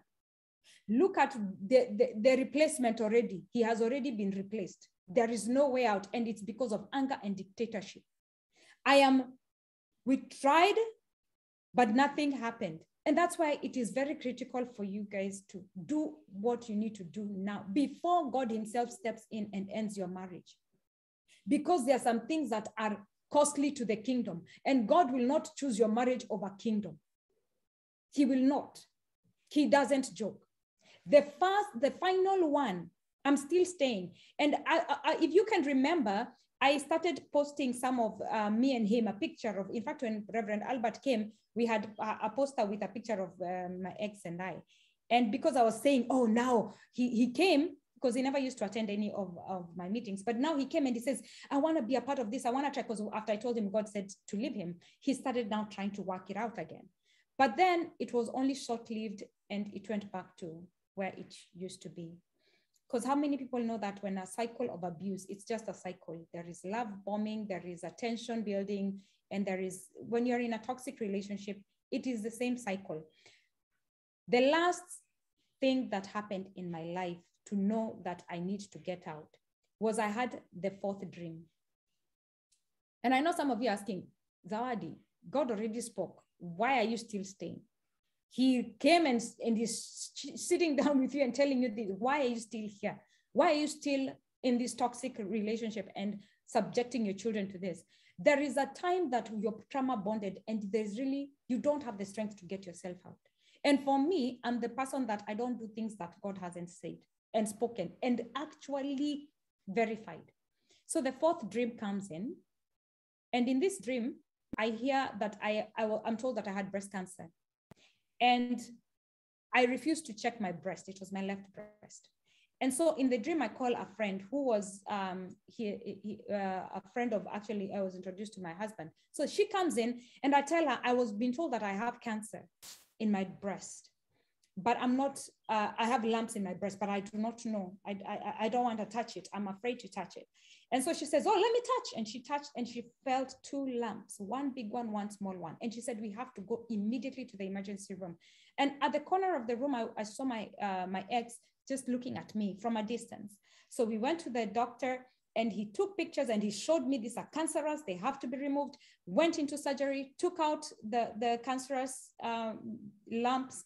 And after the surgery, I did not see my ex again. I did not see my husband then again. It was done. And so I'm shaken. I went to work the following morning. I don't know what this thing is all about. And as I'm taking my walk, God speaks audibly and he tells me, I am the one who has ended your marriage, not you. Get out now. That was enough for me to say, you know what? I think I've had enough. And so the reason why I'm sharing this is because there's so many people who have missed purpose. So many people who have died. And I asked God, I asked him, I thought you're supposed to be fixing my marriage. I thought you told me this to start because then you're supposed to fix it so that people can see that there is an after, a good place after. I think it's a really nice, this is what I thought the plan was, because you are a God who, there is nothing impossible with you.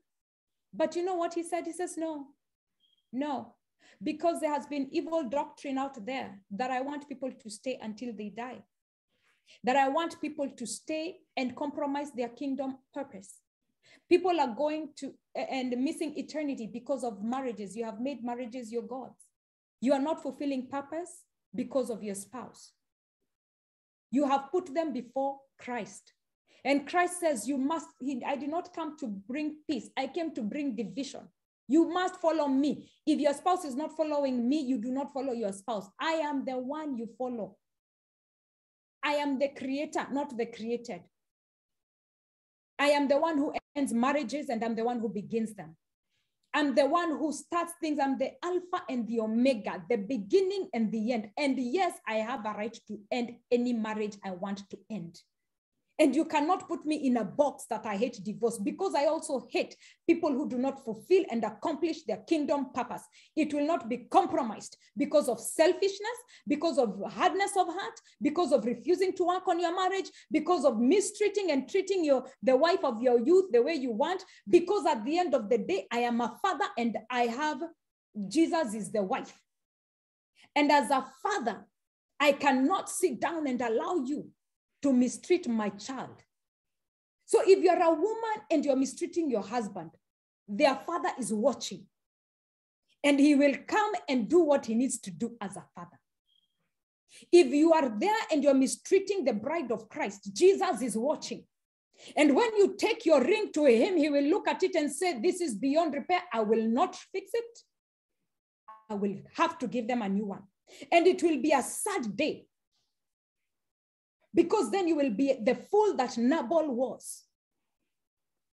And he lost not only his life, not only his livelihood, but he also lost his wife to the king that he tried to reject, the king that he insulted. When you are mistreating your spouse, you're insulting God, because he has commanded you to love your spouse as Christ loves the church. He has given you his child. And it is for kingdom purpose, for you to work together in unity, to grow the kingdom, not to separate it. So today I'm coming to you to tell you that after 23 years, God the Father, and God the Son, and God the Holy Spirit have ended my marriage. And I am so glad that they did, because I couldn't. But right now, I am so excited to be a daughter of the Most High God, the bride of Christ, and the friend of the Holy Spirit. And they bought me a new ring. So if you see me wearing a ring, don't think it's I'm still attached. No, the ring that is the most beautiful ring that I've ever had in my life, that I don't even think, but it is from the Father, the Son, and the Holy Spirit. And that this comes first. My kingdom purpose comes first. I am first a daughter of the Most High God. I am the bride of Christ and the friend of the Holy Spirit. And if there is anybody who will come, will have to be brought by God himself. So don't even think of anything. If the announcement is not because there is a void, there is no void. It has already been filled. And when he says it is not good for Zawadi to be alone, who am I to say it is good, right? So today, let me tell you, be careful. God is not a joker. That is what I will tell you. My daddy does not joke around. My husband, my bridegroom, Jesus, he does not mess around. When it comes to his church, he takes it personally. So be very careful with the spouse that God has entrusted you with. Because if you're not careful, they will be taken away from you and you will have nothing to say. So today I'm going to share a link. It will be on my YouTube. I will release it today. I needed to talk to you first before I release it to the world, because you're my family and we're here together. We are trying to work out marriage together. And there is no way I'm going to stop being passionate about marriage. No, I am passionate about what my daddy is passionate about. I am passionate about what God is passionate about. I am his daughter. I am the bride of Christ and a friend of the Holy Spirit. And it will always be that way, because I am about my Father's business.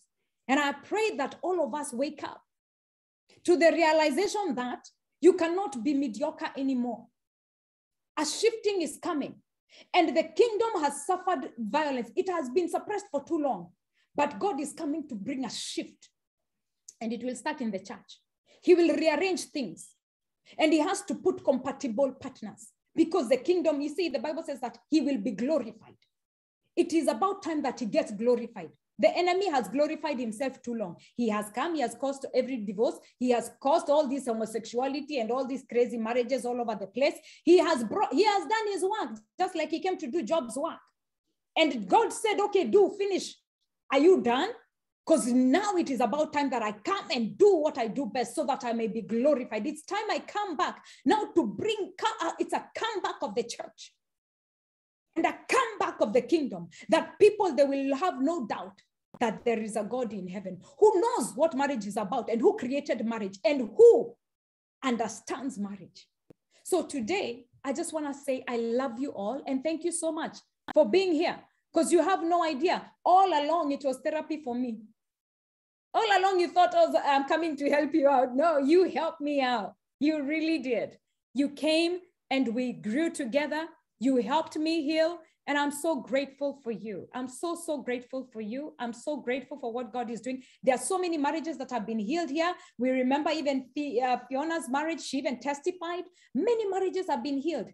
So it is not a bad thing. Just like Jesus Christ died and rose again for us, my marriage had to die for other marriages to rise again, other marriages to come up again. For you to get this information from Reverend Albert, very critical information, that you can be able to rise again and start thinking about your marriage. Mine had to die. So I thank God so much for you, and I bless you. I pray that you can only go up from here. You know, once you hit rock bottom, there is no going down anymore. It's only up from here. Don't allow yourself to go down. Let's go all from here. All from here. We must go up from here. We only must go up from here. So I love you so much with the love of Christ. Look out for that video. It's going to be online. I'm going to release it shortly.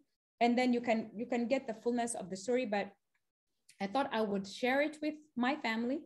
And so that way you hear from me, because you're the ones who come here every month and listen to me. And I thought it was important for me to let you know. If you have any questions, ask. Ask me any questions you'd like to ask. This is your time, your family. Like I said, I'm going to reveal whatever it is that you want. You can ask any questions that you have for me or Reverend Albert, and we're going to answer you today before we end this. So Heather, you have your hand up. I'm going to give you ability to unmute yourself. Go ahead. Yeah, no questions, but just to say thank you for sharing. And it's still a great ministry that you've started, and nothing will come between it but the potholes and the trials that you've been through it firsthand, I would say. And I think the anointing on your life would even increase even more because of the experience and the journey that you have had. So I'm going through mine, just the same. My date is next week, Thursday. After waiting from 2019 after filing from 2019, my actual divorce date is next week. And yes, throughout this week, I was thinking, should I give him a call? How is he doing? You know, because now it's coming up to that time. This is it now. Should I give him a call, see how he's feeling, if he's ready to embrace this? And you lie back and you reflect, you know, and you reflect and you think, okay, where did we go wrong? What we could have done differently?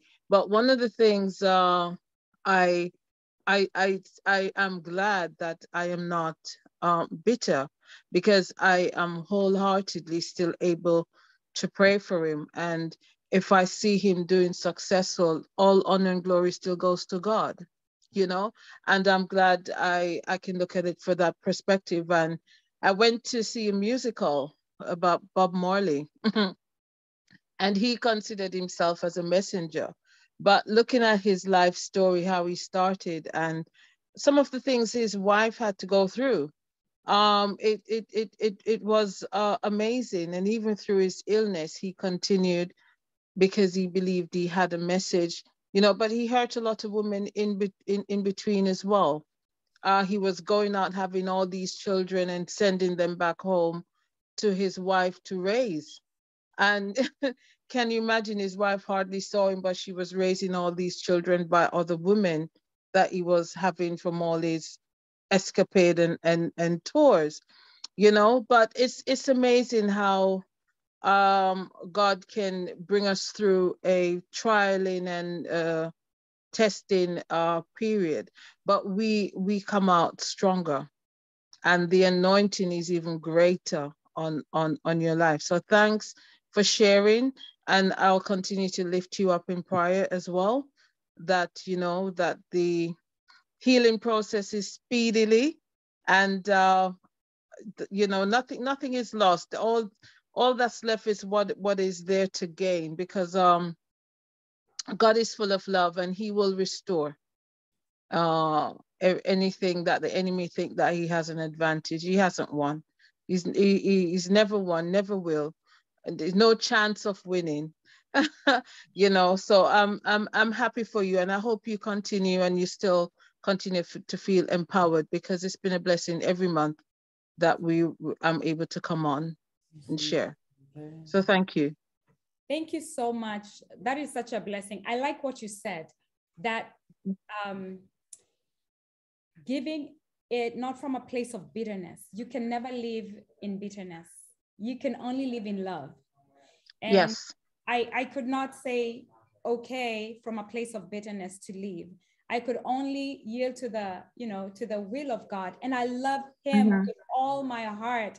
And it's such a blessing, you know, to be able to know who God is, and know that he's love, and know that he loves his sons and daughters. And I pray that he always fulfills his purpose. Yes. You know, always pray. You always pray. So he doesn't stop being a brother. He doesn't stop being somebody that God loves. No. And I love him so much with all my heart. And so I like that you said that we cannot have any root of bitterness in us, because guess what? As long as you have given everything you have. There's one thing my father always told me. He says, baby girl, whatever it is you do, I want you to do it, to give everything you have, that when you stand before the throne room of God, you will not have anything to answer. It will not have like you could have done this or this. Make sure you have crossed your T's and dotted your I's, and everything that it was in your power to do, you have done. And when you do that, that's when God steps in, right? So thank you so much. Yeah, from love, a lot of love. We have to do this out of love. And thank you, Heather. For what a blessing. And we love you. You. We love you as well. Love you. Okay. Oh, and thanks the pastor Albert as well for his words. I listened, I think, the last couple of days, and there were lots of nuggets as well. So I've taken some down. And one thing I've prayed, I've asked the Lord just to guard my heart, and to, you know, so anyone that comes close, like I'm like you, I said, well, anyone else, God has to bring this one. I'm not choosing. And I hear people say, oh, you know, write the vision, make it plain. I said, I'm not asking for no tall, slim, nothing. God knows the right person for me. And it's God's best. It can't be any less than God's best. So I just ask God to just guard that area, so that the enemy doesn't try and think he can come and poke somebody else comes and poke you, because I'm about God's will and purpose as well. So it's an awesome time. I'm excited for, you know, what the next phase and journey of our lives as well. So yeah, just I'll stop there. Thank you so much. I appreciate it. God bless you so much. Yeah, we stay about our Father's business, and he will, if he sees that we're doing whatever we need and we need a helper, he did for Adam and Eve. And so, yeah, let him be the one to figure it out. Amen. All right, Uka, go for it. All right, I just wanted to thank you guys for having this ministry, and I am so glad to hear you, and I'm so glad to see you smile, and just hearing you say that, because for me, I always feel like joy. There's nothing like joy, no matter what you go through. And you started this ministry, and I see you now, you say your marriage is ending, but you, just like you said it, you say it's God's purpose. And nothing like you say, like when you come to realize yourself, nobody can minister for you. You have to sometimes minister for yourself. And for me, through life, I have gone there and know it's not church, it's not the pastor, it's not anybody. You have to get to a time, yeah, the church and the ministry, like we come, helps, but you have to come in time of yourself when you go through stuff and know that I can go to God. and I can tell him things and he can tell me things. So, and I am so glad and I am so happy where you are, and just to see you lightens up my day. I still have to go for my things and my exams and everything, but just you reminding me, I say, oh, let me join before I go, you know, and I am so happy. I do have a friend that is going through the same thing, and I have tried a couple of, you know, and that's why I'm asking for the information. So at least maybe she can have a platform that I have been inviting her in this too, you know, to try to come. You know, I know she's busy. I don't think she have joined, but I will keep on inviting her. And I think you will be a lot of source of strength for her, because she have a lot of strength too, and she believes in God and she prays a lot. And she have gone through basically what you just said. Oh, and she have been in it for this number of years you have been through. And she have tried to work it out here and there, but it's not working out. But I would gladly like to have the information that you have and the pastor have, and I will, if it's okay with you, I will also give her your contacts. Yes. So she can contact you, because I think it will be such a blessing to her. And I thank you, the Reverend, for having this platform. It has blessed me so much. I am not having, I am thriving in my marriage, I will say that. But I only know it's because of God's strength. Just like you say, sometimes you have to talk through the hard stuff sometimes. But sometimes even people, they talk through the hard stuff and still it doesn't work out. So, but I feel blessed that I'm still in mine, and you know, God is blessing us and helping us work things out. But at the same time, you know, I am happy to be a part of this, and you know, to, you know, if there's any way I can help in any platform. I know I'm busy, and you keep on bringing me to this, and I just wanted to thank you. I'm just happy that I'm able to finally get to it. You have invited me so many times I come and I don't come, but you know, it's just such a blessing and joy. And I thank everyone, and I am so happy to be a part of this, and I would like it to grow, because it is really needed. Even I have a niece in Canada that I send him the information because he's trying to get married, but he was raised, his dad and mom, they really believers and everything, you know, but he was talking to me one time and he's like, Auntie, I know, but I think this would be such a blessing to him, even though he's a young guy, he's trying to get into marriage, but he said, I don't want to make mistakes. Like you were saying, it's not the platter of gold that they have bought, or we have wig, we have makeup, and we look all nice. That's all not what you need in marriage. You need more than that, you know, so to be happy. So I am so happy, and I am so happy for this platform. And I just can't wait to see what God will bring from you, because you're doing this for God's purpose, and God knows reason for that. And I am so happy, and I can't just wait. I know there's a lot more for you, and you know, just wait, because God is God and he knows why he did that. So, and I am glad that you listen to him, because you know you have to. So I am so happy, and happy for you and what you're doing. And I can't wait to see what God has for us in this ministry. So thank you, Reverend, and thank you, everybody. I am so happy to be here today. I didn't want to, I was like, I don't know if I will stay today, but I just, for some reason, my mind said, okay, you have to be in this today, and you have to be in the video all through. I didn't know, but it's a reason, there was a reason why God did that. And, you know, I am so happy, and thank you, everyone. And thank God for what he's doing and what he will do in the future. God bless you all. Amen. Thank you so much, Uka, my friend Uka. I love you so much with the love of Christ. And you know, you mentioned something that I need to say. A lot of people need this. And so from next month, we're going to be doing one for the night. Remember, Uka and I were in California. We're going to be doing our night one, Uka, because right now it's during the day. A lot of people are at work. Yeah. We're doing a night one at 8 p.m. I'll hook up with you, and then we'll see how we can get this going. Also, yeah. First, second, and third, our night in the US. That way we have people joining. That would be great. I can't wait, because a lot of people need it. There are things like I tell people, it's not something you can work.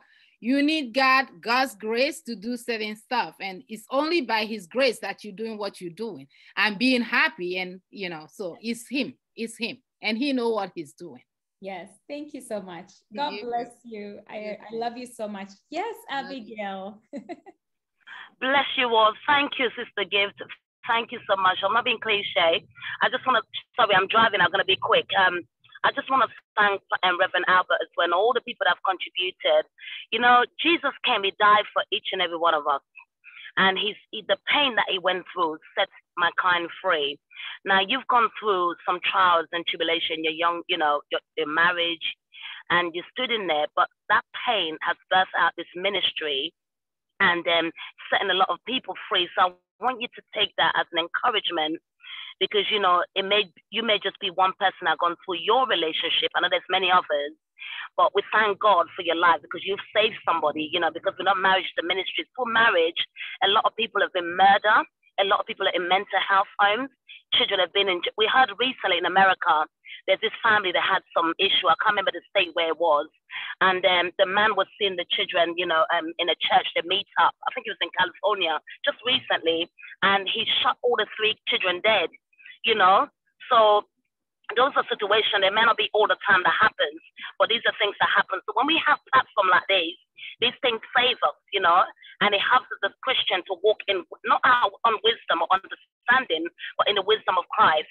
So I just want to thank God that, you know, God has used you to bring out, you know, what you went through as a lesson to each and every one of us. And I want to also thank Pastor Albert, you know, for coming and teaching us. And, you know, the gift, you said, they always say the gift that you have, it's not for yourself, it's for other people. So I just want to thank God for you. And I pray that as you go through, you know, the divorce, you and your family, that God will cover you with the blood of Jesus, that God will bring healing and divine intervention quickly, you know. And God will continue to rest upon you, rest upon a ministry. I see you coming to London really soon. I don't know when, but I know you're going to travel around the world and you're going to make, you know, headlines in Jesus' name. Amen. God bless you. Bless you.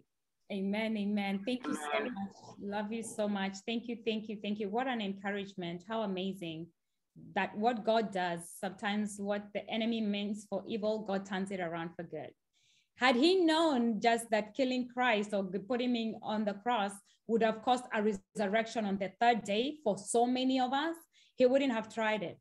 And unfortunately today, like I said, today is the 3rd month, on the 3rd day, the resurrection. So if he knew killing my marriage would bring this, I think he would have left it alone. But we thank God so much. I am so grateful. I love you so much with the love of Christ. There is so much. I want you guys, if you feel whatever it is that you feel, that either timings or whatever, we can increase meetings, okay? We're going to be able to put it in such a way that the Holy Spirit can reach out to the world. If we can start it in different places, just let me know. We already registered our ministry, Holy Ghost Impartation Ministries. And so we are just there to be about our Father's business. Love you so much with the love of Christ. And before we leave, I would just say, if there's anybody else with a question, just feel free to unmute and ask the question before I ask Reverend Albert to close again, to now close us with a word of prayer until next month.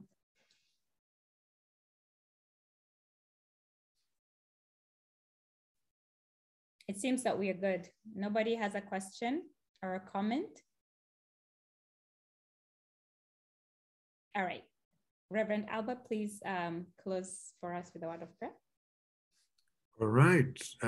Thank you so much for sharing. I mean, it's been a great 3 days. And then hearing you being vulnerable and sharing your testimony. We thank God for you. And like you said, we thank God that, you know, through your pain, something was birthed that is going to be a blessing to others. So with this platform, many will be helped in their marriages.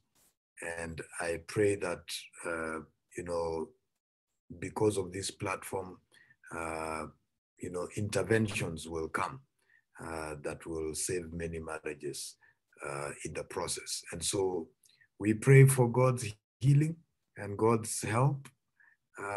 And it's good to see the joy of the Lord in you, despite what you have had to deal with. All right. I think one question that was asked to me directly that I will just respond to quickly and then pray. Somebody was asking about, I think they are in this, they are either having something going with a particular person who is in the process of divorce, and it's taken long for them to actually divorce. They're already in, I think, in the divorce process, but it's not yet finalized, and they are back and forth with information, as in then sometimes they talk, sometimes they don't, if I got it right. And so this sister is at a loss as to know what does she do with this person. Many times when you get a question that is very personal, it's difficult to give a straitjacket answer, because it probably will require interaction to be able to get the full context and then advise appropriately. But from where I stand right now, I would probably say when a person is dealing with divorce, it's usually a heavy story. It's whether you are the victim or the, you know, the one, whichever, the one who is largely responsible or largely the victim, because there is always, it rips you apart. It's like death. So there is a mourning, because that's a death of a marriage, and it's a loss of a person that you once loved. And so there is a sense in which you are going to go through this mourning period. So it's like death. When you lose somebody, a loved one, whether there was a relationship or not, there is a sense in which you feel something about the loss that you have had. Whether it was right, I mean, it should have happened or not, you still feel something because there was a part of your life you gave to this person for that period of time. So now, because of that, I usually feel you need to process that before you come into another relationship. Because if you don't do that, chances are the very reasons that led to the divorce can lead to another divorce. Secondly, you develop, you know, there is a definite, psychologically, trusting another will take you a bit of time. And when you allow somebody else into your life, before you process this thing, what happens is that you tend to judge the other person based on your previous person. And that can become a thing that will compromise your relationship. And so for me, my take would be this person needs time to process this before they are sure and they are sober enough to enter into another relationship. Otherwise, you would be allowing somebody that comes into a relationship that is not fully dealt with their past relationship into your life. And so them processing it with you might end up, you know, sabotaging your very relationship that you're in now. So that's my general perspective without going into the specific of what's going on in actually that relationship. So for me, the person needs to process their divorce, finish with their divorce before they think of another relationship with you. Yeah, you shouldn't be in a relationship with that person until they process and they are done with their past relationship. It needs to be behind them, and they need to heal from it, before they think of getting into another relationship. I think that's probably what I would say about that. So whoever asked, I know has gotten my response. If you need to hear from me more, you could talk to Zawadi, and she will be able to help you get to me. We can now touch base, talk more. So thank you. Let's pray. Heavenly Father, we thank you for this wonderful platform that you have granted us to learn, to talk marriage, and to be able to strengthen our marriages, oh God, so that your will and purpose concerning the marriage institution can be able to be actualized, oh God, in our lives. And so, Lord, I bless each and every person that has been through this program or this platform for the last 3 days. I pray, oh God, that in whatever space they are in and state they are in, that, Lord, you will minister to them at a very personal level for the glory of your name. Thank you for Minister Zawadi, who has, responded to your call to create this platform.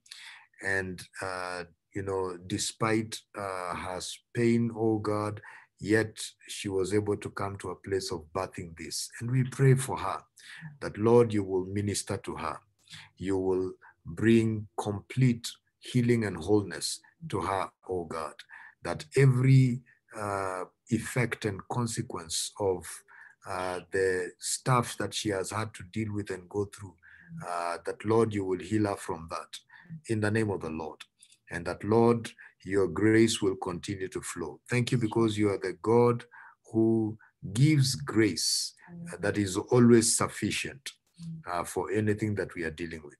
And that, Lord, your strength is made perfect in our weaknesses. So may your strength be made perfect in her life, oh God, and let your grace be sufficient. And even for the call and the passion she has for you and the call to fulfill your purpose and assignment, I pray for multiplied grace and the anointing of God upon our life to continue to flourish and to flow in the name of Jesus Christ. I bless each one of us. Give us the rest of the day, evening, morning.